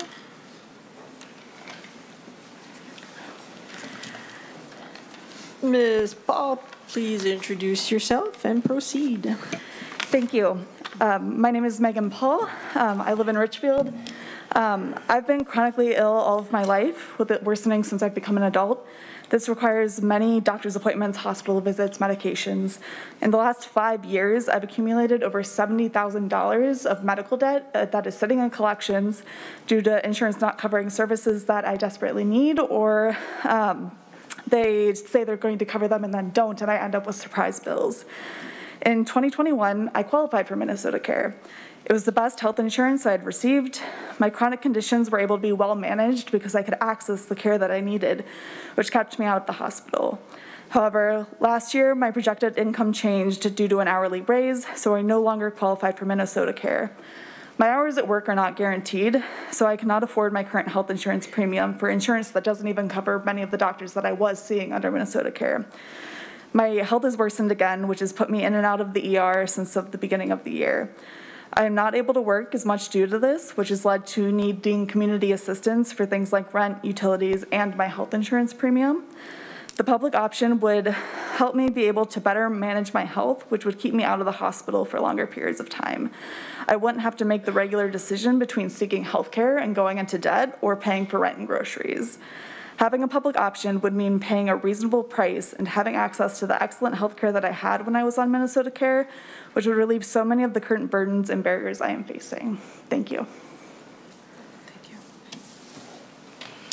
Thank you, Ms. Ball. Ms. Blaylock. Hello, Chair Wiklund and members of the committee. My name is Simone Blaylock, and I live in Rosemount. I've been a home care worker for 17 years, and I care for my son, Xavier. He has a chromosome disorder and an intellectual disability, as well as on the autism spectrum. In addition, I work with another client during the daytime. I'm a member of the SEIU, Healthcare Minnesota and Iowa. Our union represents 50,000 healthcare workers. Our union supports the bill to create a MinnesotaCare public option. The bill will provide more affordable public health insurance for tens of thousands of Minnesotans, and it could help people like me. I'm part of this fight because I believe healthcare workers deserve decent health care. We need adequate health insurance so we can care for our children and our clients.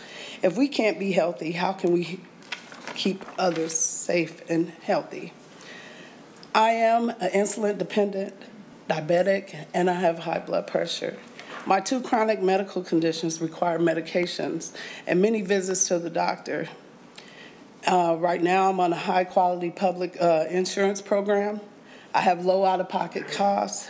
That keeps me healthy to take care of Xavier, and it keeps me working and caring for him, as well as working for my other client. It keeps me from needing more expensive treatments that would cost taxpayers even more money. I worry about what will happen if I lose my current health care. For example, what happens if I start to earn too much to qualify for MinnesotaCare? I could possibly get a private insurance, MinSure, but I might not be able to afford a plan with high copays and deductibles. Now, every visit and every medication could put me in a financial hole. Will I be afraid to go to the doctor because of this cost? But if I get sick, who will care for Xavier? Sometimes I sit and cry and wonder about this because sometimes this whole healthcare system can be so impossible. This isn't just for me. If we expand public health insurance, we can help the next generation of home care workers. I'm thinking about the people who may have to take care of Xavier in the future. Please vote yes, and thank you for your time. Thank you, Ms. Blaylock. Next up, can we have Tessa Parks and Dan Andreessen come to the table? Ms. Parks, you can introduce yourself and proceed.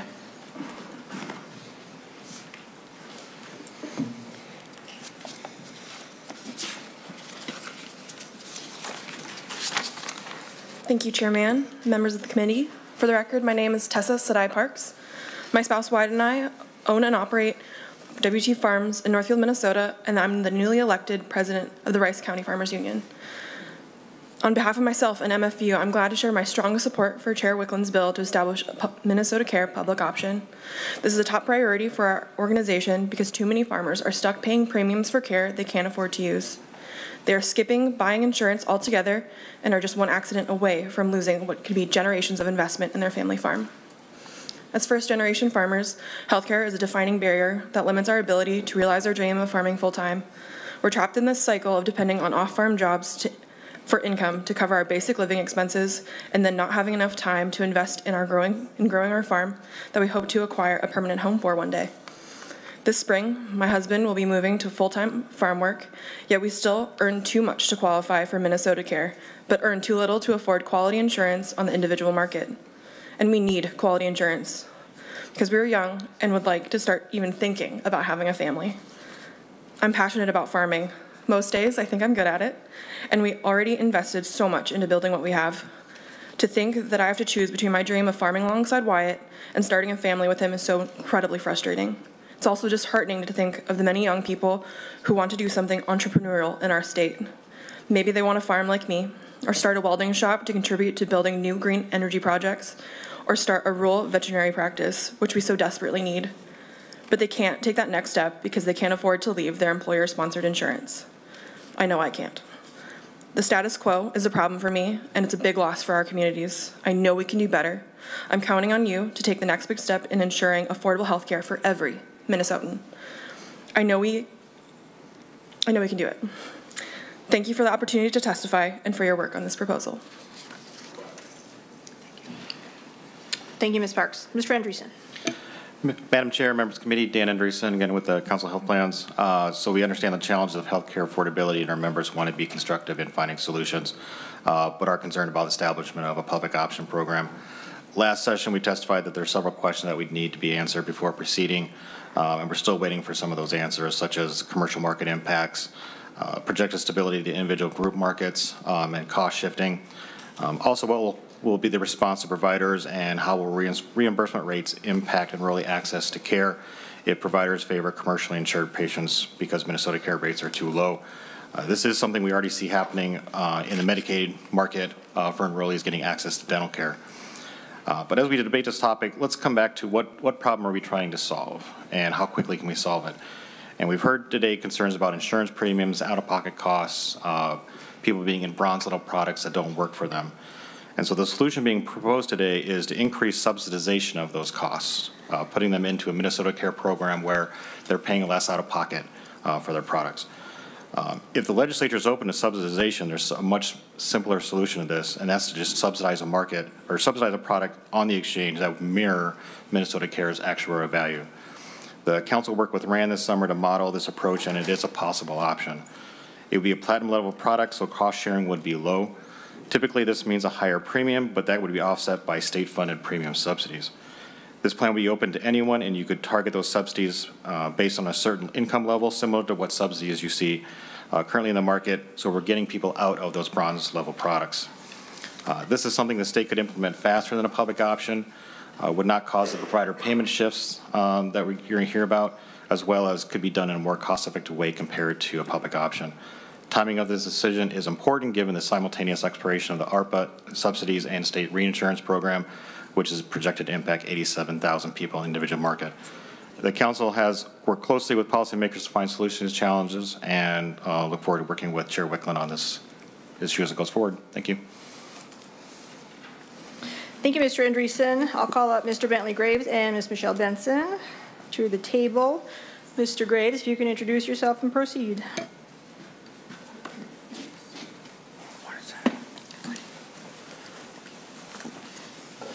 Thank you, Madam Chair and members. My name is Bentley Graves from the Minnesota Chamber of Commerce. The majority of Minnesotans, roughly 60%, access health insurance coverage through their employer. These and other Minnesotans in the commercial market pay doctors and hospitals more than twice as much as the MinnesotaCare program pays these providers today. For better or worse, these higher payments ensure healthcare providers have the resources needed to pay staff, operate and maintain facilities, expand service offerings, and invest in the new treatments, procedures, and devices that improve the health of the lives of the Minnesotans they serve. For better or worse, these higher payments drive Minnesota's accessible and quality healthcare ecosystem. But Senate File 4778 raises significant concerns about the impact the public option could have on that ecosystem. In its first year, it's estimated this public option will cover 107,000 people, 70% of whom are expected to move to it from private coverage in the individual market, which pays doctors and hospitals at the higher commercial rate. The effect of the public option then would be to reduce by half the amount doctors and hospitals are paid to care for these new public option enrollees. Already 60% of Minnesota hospitals have negative operating margins, and yet costs from labor to supplies are rising. Under public option, with a growing number of patients walking through their doors, paying less than what it costs to deliver care, how will they continue to do all the things that they do today? Will doctors and hospitals be forced to pull back on the services they currently offer? Will they make up the lost revenue by charging those with private insurance even more? We have other questions as well. Among them, why does the plan assume that none of the roughly 60% of Minnesotans who currently have coverage through their employer will transition to the public option? Why are we considering a plan for a public option that assumes that the majority of the public won't consider this option? What if they did? With more lives covered, wouldn't the state costs increase, especially for this population, since there would be no subsidy from the federal pass-through funds? And if we did see a shift in coverage like this, wouldn't that exacerbate the access and cross-subsidization issues from doctors and hospitals' payments being cut in half for an increasing number of their patients? The cost of healthcare is too high. Minnesotan families' all-in healthcare costs are already third highest in the country. But trying to fix this by arbitrarily slashing payments to providers invites a host of potentially harmful unintended consequences for Minnesotans' access to care and the cost paid by the majority of Minnesotans. Mr. Graves. These have long been our concerns about a public option like this, and they remain unchanged today. Thank you, Madam Chair. Thank you. Ms. Benson. Thank you, Madam Chair, Senator Wiklund, and committee members. There's no panacea in health care, and you know this better than anyone. Senate File 4778 will upend Minnesota's healthcare ecosystem with an expansion of government payer rates that will have a significant impact on access and quality. There will be impacts on the existing health insurance market, yes. It will erode and then sunset the individual insurance market. The public option will probably diminish the small group employer coverage market when small businesses opt for ICHRA plans instead of small group. Cost shifting in care systems will raise costs for employers and union negotiated coverage. Even at Medicare rates, cost shifting will be significant. Our hospitals and care systems are already financially strained, so how will lower payments improve the long-term stability of our strained healthcare system? To remain viable, systems will have to cut expenses, including wages. This committee knows nursing homes with a larger government payer mix historically pay wages for RNs that are below hospital system pay. Rural health systems with more limited access to commercial payers will have increasing difficulty competing for doctors, nurses, and other essential providers simply because they will have less money available to pay competitive compensation. You've heard nursing homes in crisis. mental health providers in crisis because of the high mix of government rates. Moving to a public option will increase the government payer mix. So how will this improve the viability and stability of our health system? And on another note, we will once again be relying on MinnesotaCare to implement a plan rapidly, single-sourced. It didn't work last time, cost hundreds of millions of dollars, and I would urge caution as we move forward. The Health Plan Partnership of Minnesota opposes Senate File 4778 because it will destabilize our fragile healthcare ecosystem and reduce access and quality across the system. Thank you, Madam Chair, members. Thank you. Can Mr. Ben Wagner and Abby Lesh please come down to the table? Mr. Wagner, please introduce yourself and proceed.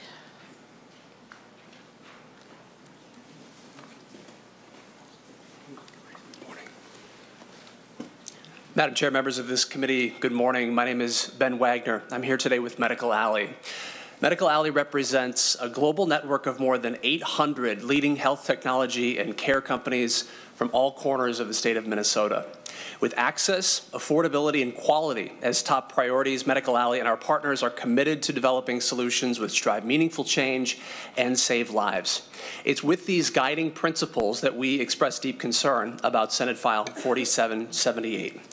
This proposal would create a significant financial risk to hospitals as medical professionals perform services at lower reimbursement rates. Hospitals are already under severe financial distress, and expanding such a reimbursement structure would put them in a situation where they may be forced to shutter services or close altogether, significantly impacting patient access to care. This would hit greater Minnesotans especially hard, as our rural residents already travel longer distances to receive inpatient care. In order to pay for this proposal, healthcare costs will inevitably have to go up across the ecosystem. Raising the provider tax will likely become a necessity to maintain the low premiums that current MinnesotaCare enrollees already pay. This tax on providers goes up, and so does the cost of care for patients. If health systems are left with even fewer financial resources, providers may be forced to lay off staff and reduce services, resulting in a lower quality of care for patients. As you know, hospitals already face widespread staffing shortages. This bill will only exacerbate this challenge, leading to longer wait times for emergency care and other admissions.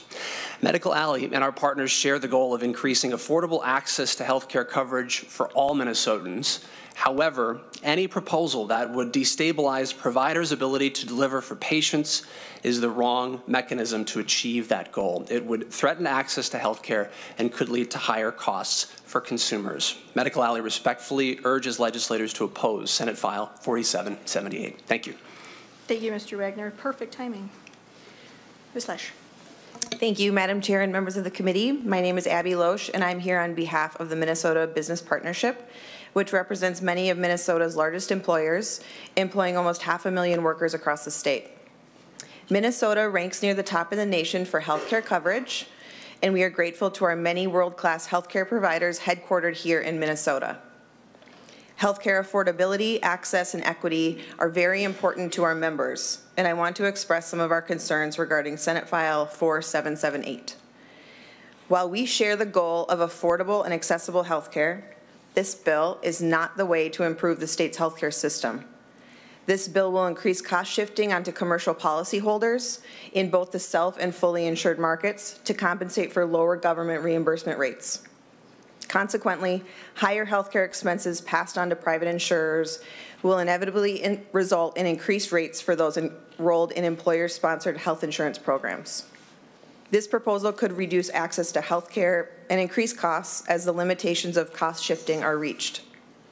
With a growing public payer population, healthcare providers will face mounting challenges in offsetting lower reimbursement rates.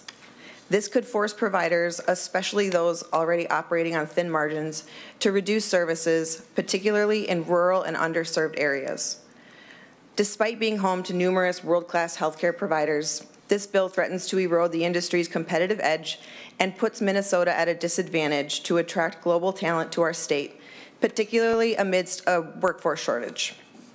We currently have no way of knowing the full scope of consequences this could have for Minnesota patients, providers, employers, and taxpayers. We respectfully ask the committee members oppose Senate File 4778. Thank you, Madam Chair. Thank you, Ms. Loesch. I'll call down Danny Ackert and Rihanna Lee. Mr. Ackert, please introduce yourself and proceed. Good morning. Thank you, Madam Chair, members of the committee. My name is Danny Ackert with the Minnesota Hospital Association. Although the Hospital Association is very much pro-coverage and staunch supporters of MinnesotaCare, we remain concerned given that the rushed process to pass Senate File 4778 indefinitely relies on hospitals and health systems to provide care 24/7, 365. This reliance is assumed without establishing key details on state administrative operations and without much, if any, consideration for the potential impact on increasing the scale at which providers are reimbursed well below cost. As such, we urge lawmakers to pause and take more time to address several of the remaining unanswered issues regarding the proposed public option program, many identified by the Department of Commerce. Without doing this first, it is almost certain that compounding unintended consequences will significantly harm the very healthcare system that the public option is trying to improve. We urge the legislature to first fully identify the costs of creating, administrating, and providing the necessary administrative and technological support for this government program. Second, codify precise estimates of how many individuals would drop private coverage and move into the public option, rather than casually assuming that this number is non-existent. And third, address the issue of proposed below-cost provider payments on sustaining the already precarious state of workforce, care capacity, and patient access. Under the proposed public option, it is estimated that Minnesota's nonprofit hospitals would see an annual loss in revenues of roughly $203 million. While the bill language currently establishes Medicare-level payments, please note that Medicare, while a better payer than Medicaid, still pays 20% below cost and well below commercial rates.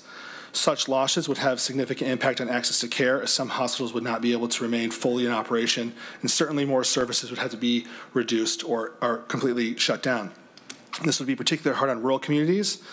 And as with the mental health rates bill that we just discussed a moment ago that we fully support, that we are concerned about the current and the future and how to get to the future if the services that Minnesotans need are not reimbursed fully. There are more certain and available ways to accomplish people affording their health insurance without rushing to a public option, largely based on incomplete and unknown analysis. Thank you. Thank you, Mr. Actor. Ms. Lee. Good morning, members of the committee. My name is Rihanna Lee. I am the Legislative and Coalitions Director for Americans for Prosperity here in Minnesota. I did submit a letter that outlines in detail our strong opposition to the public option, along with several attachments that are solutions that we can take today that offer affordable solutions that increase access to care. We are strongly opposed to the public option because of the failure that it has been in other states, the significant cost to taxpayers, and the decrease in care quality that is the direct result of government interference in healthcare. We know that the public option has flopped in 3 states. There are vast issues with care, cost, quality, reduced patient access, and studies actually show that most people are satisfied with their current coverage, and what they are not looking for is more government involvement in their care and options. We do have significant concerns with the cost of the program. In Medicaid expansion states, actual costs have been double the projected amounts, and one of the biggest contributors to that is the woodwork effect, and you get people signing up for these plans because they heard of a new benefit and migration from other plans, as testifiers before me have mentioned. And private plans do significantly subsidize the public option and cost subscribers more to make up for the steep cuts imposed by government-run healthcare. And I'd just like to remind everybody that there is no such thing as anything being truly free. However, there are tried and proven ways that instead of expanding the scope of government, expand consumer choices. Examples include enacting safe harbor bills for direct primary care, like Senator Liskey's bill in Senate File 4458, removing barriers to allow more physicians to practice in the state, and Senator Mann's bill, Senate File 404, that would allow medical assistance enrollees to opt out of managed care. I did, as I mentioned, include a list of solutions that we can take today that take a bottom-up approach that put those in the community first, rather than top-down, one-size-fits-all solutions that we see with the public option. There are a lot of things that we need to do at the federal level, and we know that, but there are measures that we can take here at the state level to put patients in control of the care that they need. The public option is not the way. We do stand ready to help build strong bipartisan legislation that prioritizes freedom, transparency, and personal choice. Thank you. Thank you. Mr. Tom Wright.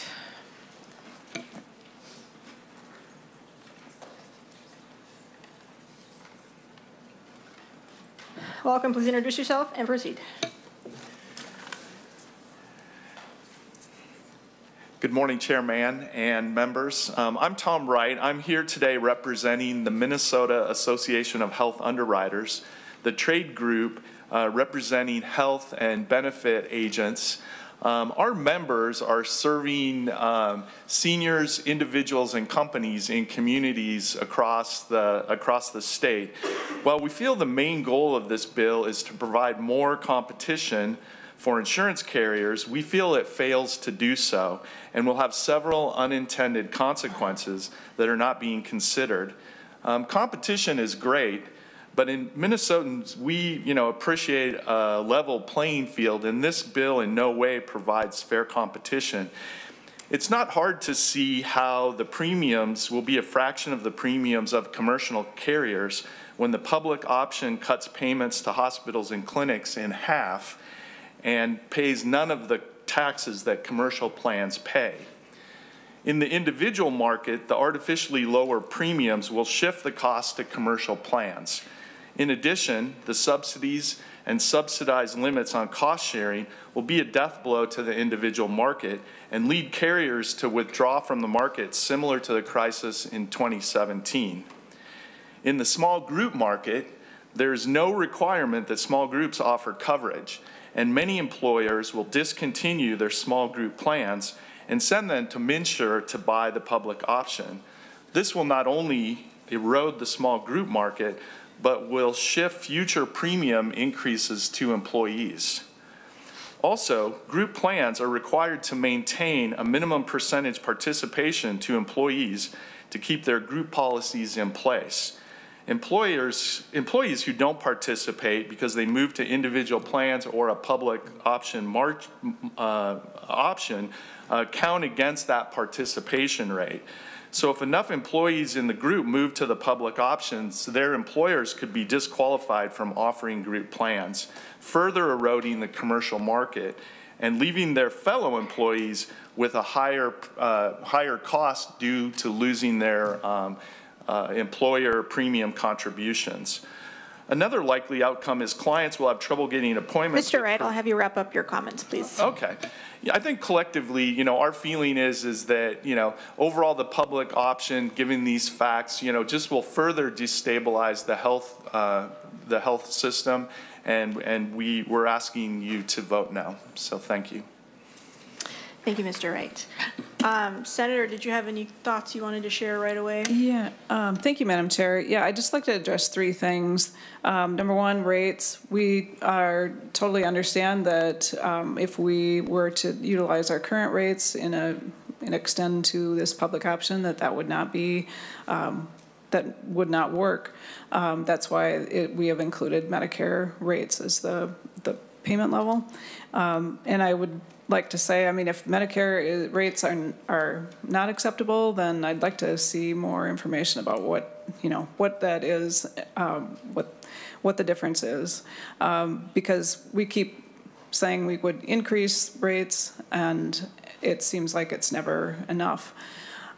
Second, I'd like to say that we created the bill so we can get a fiscal note and understand the administrative, operational, and implementation costs. That's why we're doing it. And so that fiscal note is in progress and will provide us the information we need. And then last, several testifiers indicated that we hadn't considered that people might choose to leave from the the employer-sponsored insurance market. The way the bill is written, it's included in MinnesotaCare statute, and because MinnesotaCare statute says that if an offer of affordable employer-sponsored insurance is available, a person is not eligible to apply for MinnesotaCare today. That is the existing rule, and so that rule will be extended. So they're not allowed to participate, and so I just wanted to comment. It is something we've thought about. We understand that the marketplace is complex, and we are taking that into consideration. So just wanted to make those comments right now. Thanks. Thank you, Madam Chair. Members, questions, comments? Senator Uckey. Thank you, Madam Chair. I just want to thank everyone for their comments and concerns a couple bills back when we had the informational hearing concerning behavioral health. And the whole conversation revolved around the fact that when we have below-cost reimbursements, we're losing providers, we can't keep our doors open, and we can't offer the services that are needed. Members, this bill is doing just that. We're going to expand our below-cost reimbursements by expanding MinnesotaCare. But I do have a question to lead things off that I would like to see if somebody here could give me the answer on. How do the benefit sets between MinnesotaCare and the commercial plans compare? Madam Chair, Senator Udke, I mean, just at a basic level, I mean, it depends on the plan. It depends on where, excuse me, where the insured is buying the plan. I mean, they compare MinnesotaCare has an actuarial value, just like you can find on the commercial market or individual market. So it depends what plan you're comparing it to. Senator Uckey. Okay, thank you, Madam Chair. I think that's something that would be beneficial to everybody involved, is to see what the difference in coverages really are before we move forward, because I think AI is answering my question. And Senator Uckey, we have someone from DHS who can answer that question. Thank you. Yeah.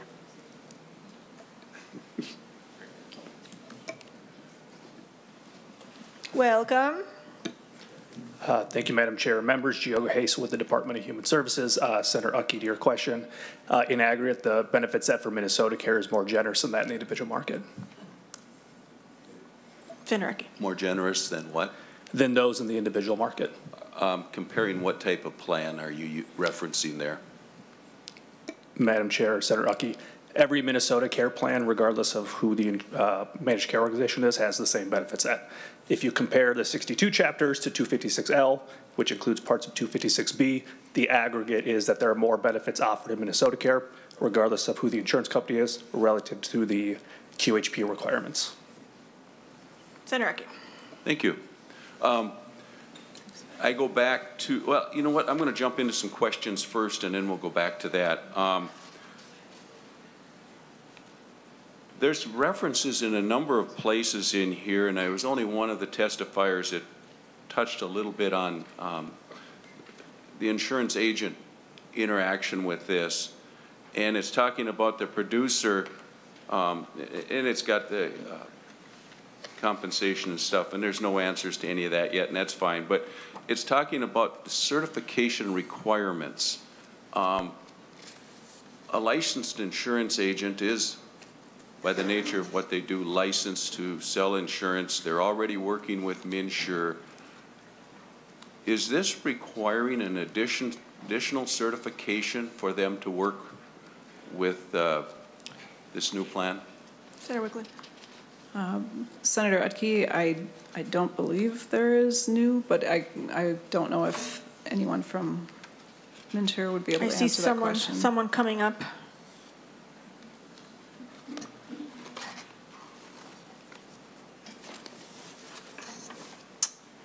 Madam Chair. Go ahead.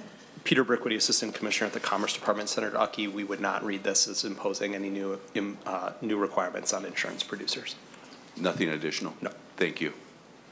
And thank you, Madam Chair. And I kind of assume so. I'm not a health agent. I do the property casualty, but knowing what they all go through also, that they would be fully qualified. The one part, and it's been brought up here in other conversation, as part of this bill, is moving people to the silver plan. Those things are good. It was brought up by the industry too. We have people that buy the bronze plans and think they have insurance, and they do, but it doesn't cover as much, and it has large deductibles, and in the end, for a lot of them, it's not affordable to use. So that will keep people on the right track. But I guess I've got lots of different things there, but just a couple comments back to the access. And most of my focus on this is, of course, rural Minnesota, because that's where I come from. We've got small hospitals in small towns, and we have seen what's happened to our dentists over the last number of years. Actually, for quite a while, it's been this way. When we have a heavier population of, in that case, the Medicaid or medical assistance patient, they have to limit who they can see. And so in the end, we have reduced care. And to me, we're heading down that same road when we are reimbursing at a below-cost rate. At some point, our providers have got to start sorting through who they can actually spend their time with. And we know that, and I could go through the hospitals in my area, but they all are right on the fence right now. They don't have any wiggle room to take any less reimbursement in, because they're already operating in the red, as the data has showed us this last year. So to me, the math just doesn't add up. And as much as we would like to make sure everybody has affordable health care and is covered, I don't believe this bill accomplishes that. And one other thing, and it's been brought up even this year again, how many hospitals in the metro area do we subsidize their reimbursement rates because their medical assistant clientele or patient list is above the average? We can all name quite a few that we have to pay from, the state has to pay more so that they can afford to keep the doors open. All these things just reinforce the fact that this is not a good idea. So I'll stop there and let somebody else weigh in on it, but I would hope that, and we know this got a lot of cost and stuff on it too, but I think this needs a lot more thought and conversation before it gets pushed forward and could become reality. So thank you. Members, Senator Boldon. Thank you, Madam Chair. Thank you, Senator Wiklund, for bringing this bill. And thank you to the testifiers for coming to share your stories. I think that is really important. As we have these discussions, I think it is really important to focus on Minnesotans and what they are experiencing and what they need. That is our job, as I see it. I had the good fortune to attend a number of listening sessions over the interim around healthcare and hear many, many stories from Minnesotans about how our current system is failing people and harming people every day. One of the testifiers described our healthcare system as impossible. And I think that's so true for so many people. And so we have an opportunity here to expand care and coverage for more people. Our MinnesotaCare program is a good program, as was mentioned. The benefit set is generous. I talked to lots of folks who talk about it's the best plan they've ever been on. And we heard a testifier here today who was on it and got a raise, then wasn't able to qualify for the program and lost coverage. And so that happens to people. They have good coverage and then get a raise and then don't. And so, as we talk about costs, it is cost effective to be sure that people can have care. If people have primary care, people have access to regular preventative care, that is cost effective. It is far more cost effective to be sure people have that regular preventative care than don't and having to wait until they just end up in an emergency room. I appreciate Senator Upke's comments about rural Minnesota. I think that's really important.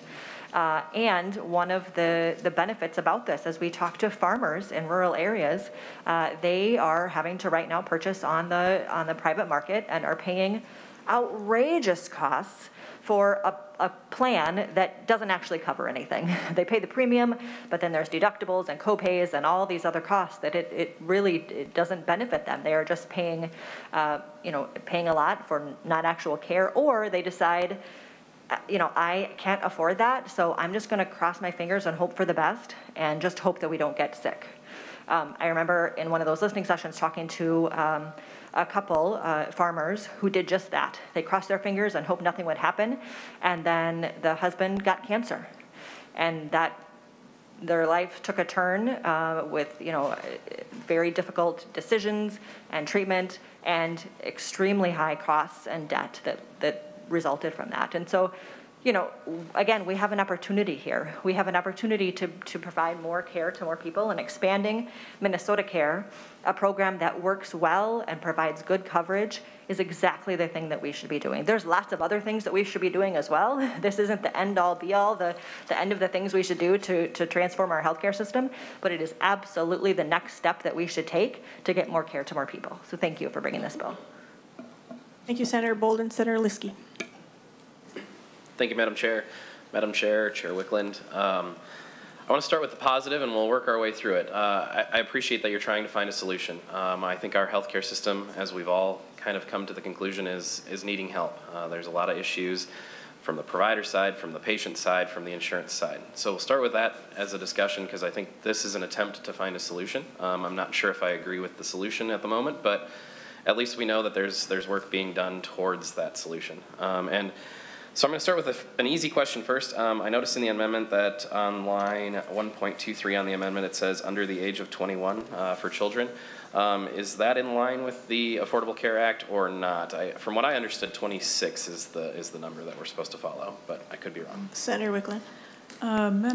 Madam Chair, I don't know if Senate Council could address where that change in the bill or what it affects, because I know there's a reference to children and under the age of 21, but that I think relates to MinnesotaCare coverage. But go ahead. Thank you, Madam Chair. Senator Liskey. This particular language request was a request of the department. Under the public option, there would be no cost-sharing exemptions for any specialized groups of individuals. And so that language, under age of 21, was a reference to current language in statute for MinnesotaCare that does exempt that age category for MinnesotaCare. And so this new language clarifies that that does not exist, and that was a department request. Senator Liskey. Thank you, Madam Chair. I appreciate the explanation. I just wanted to make sure that we were following the way things are supposed to be, so I was just curious about that. And then, Chair Wiklund, I do have a question about, is there anything in this bill that would basically say that the big employers, companies like in my district, I have Post, I have Flint Hills, I have different big companies that obviously offer health insurance through their commercial products.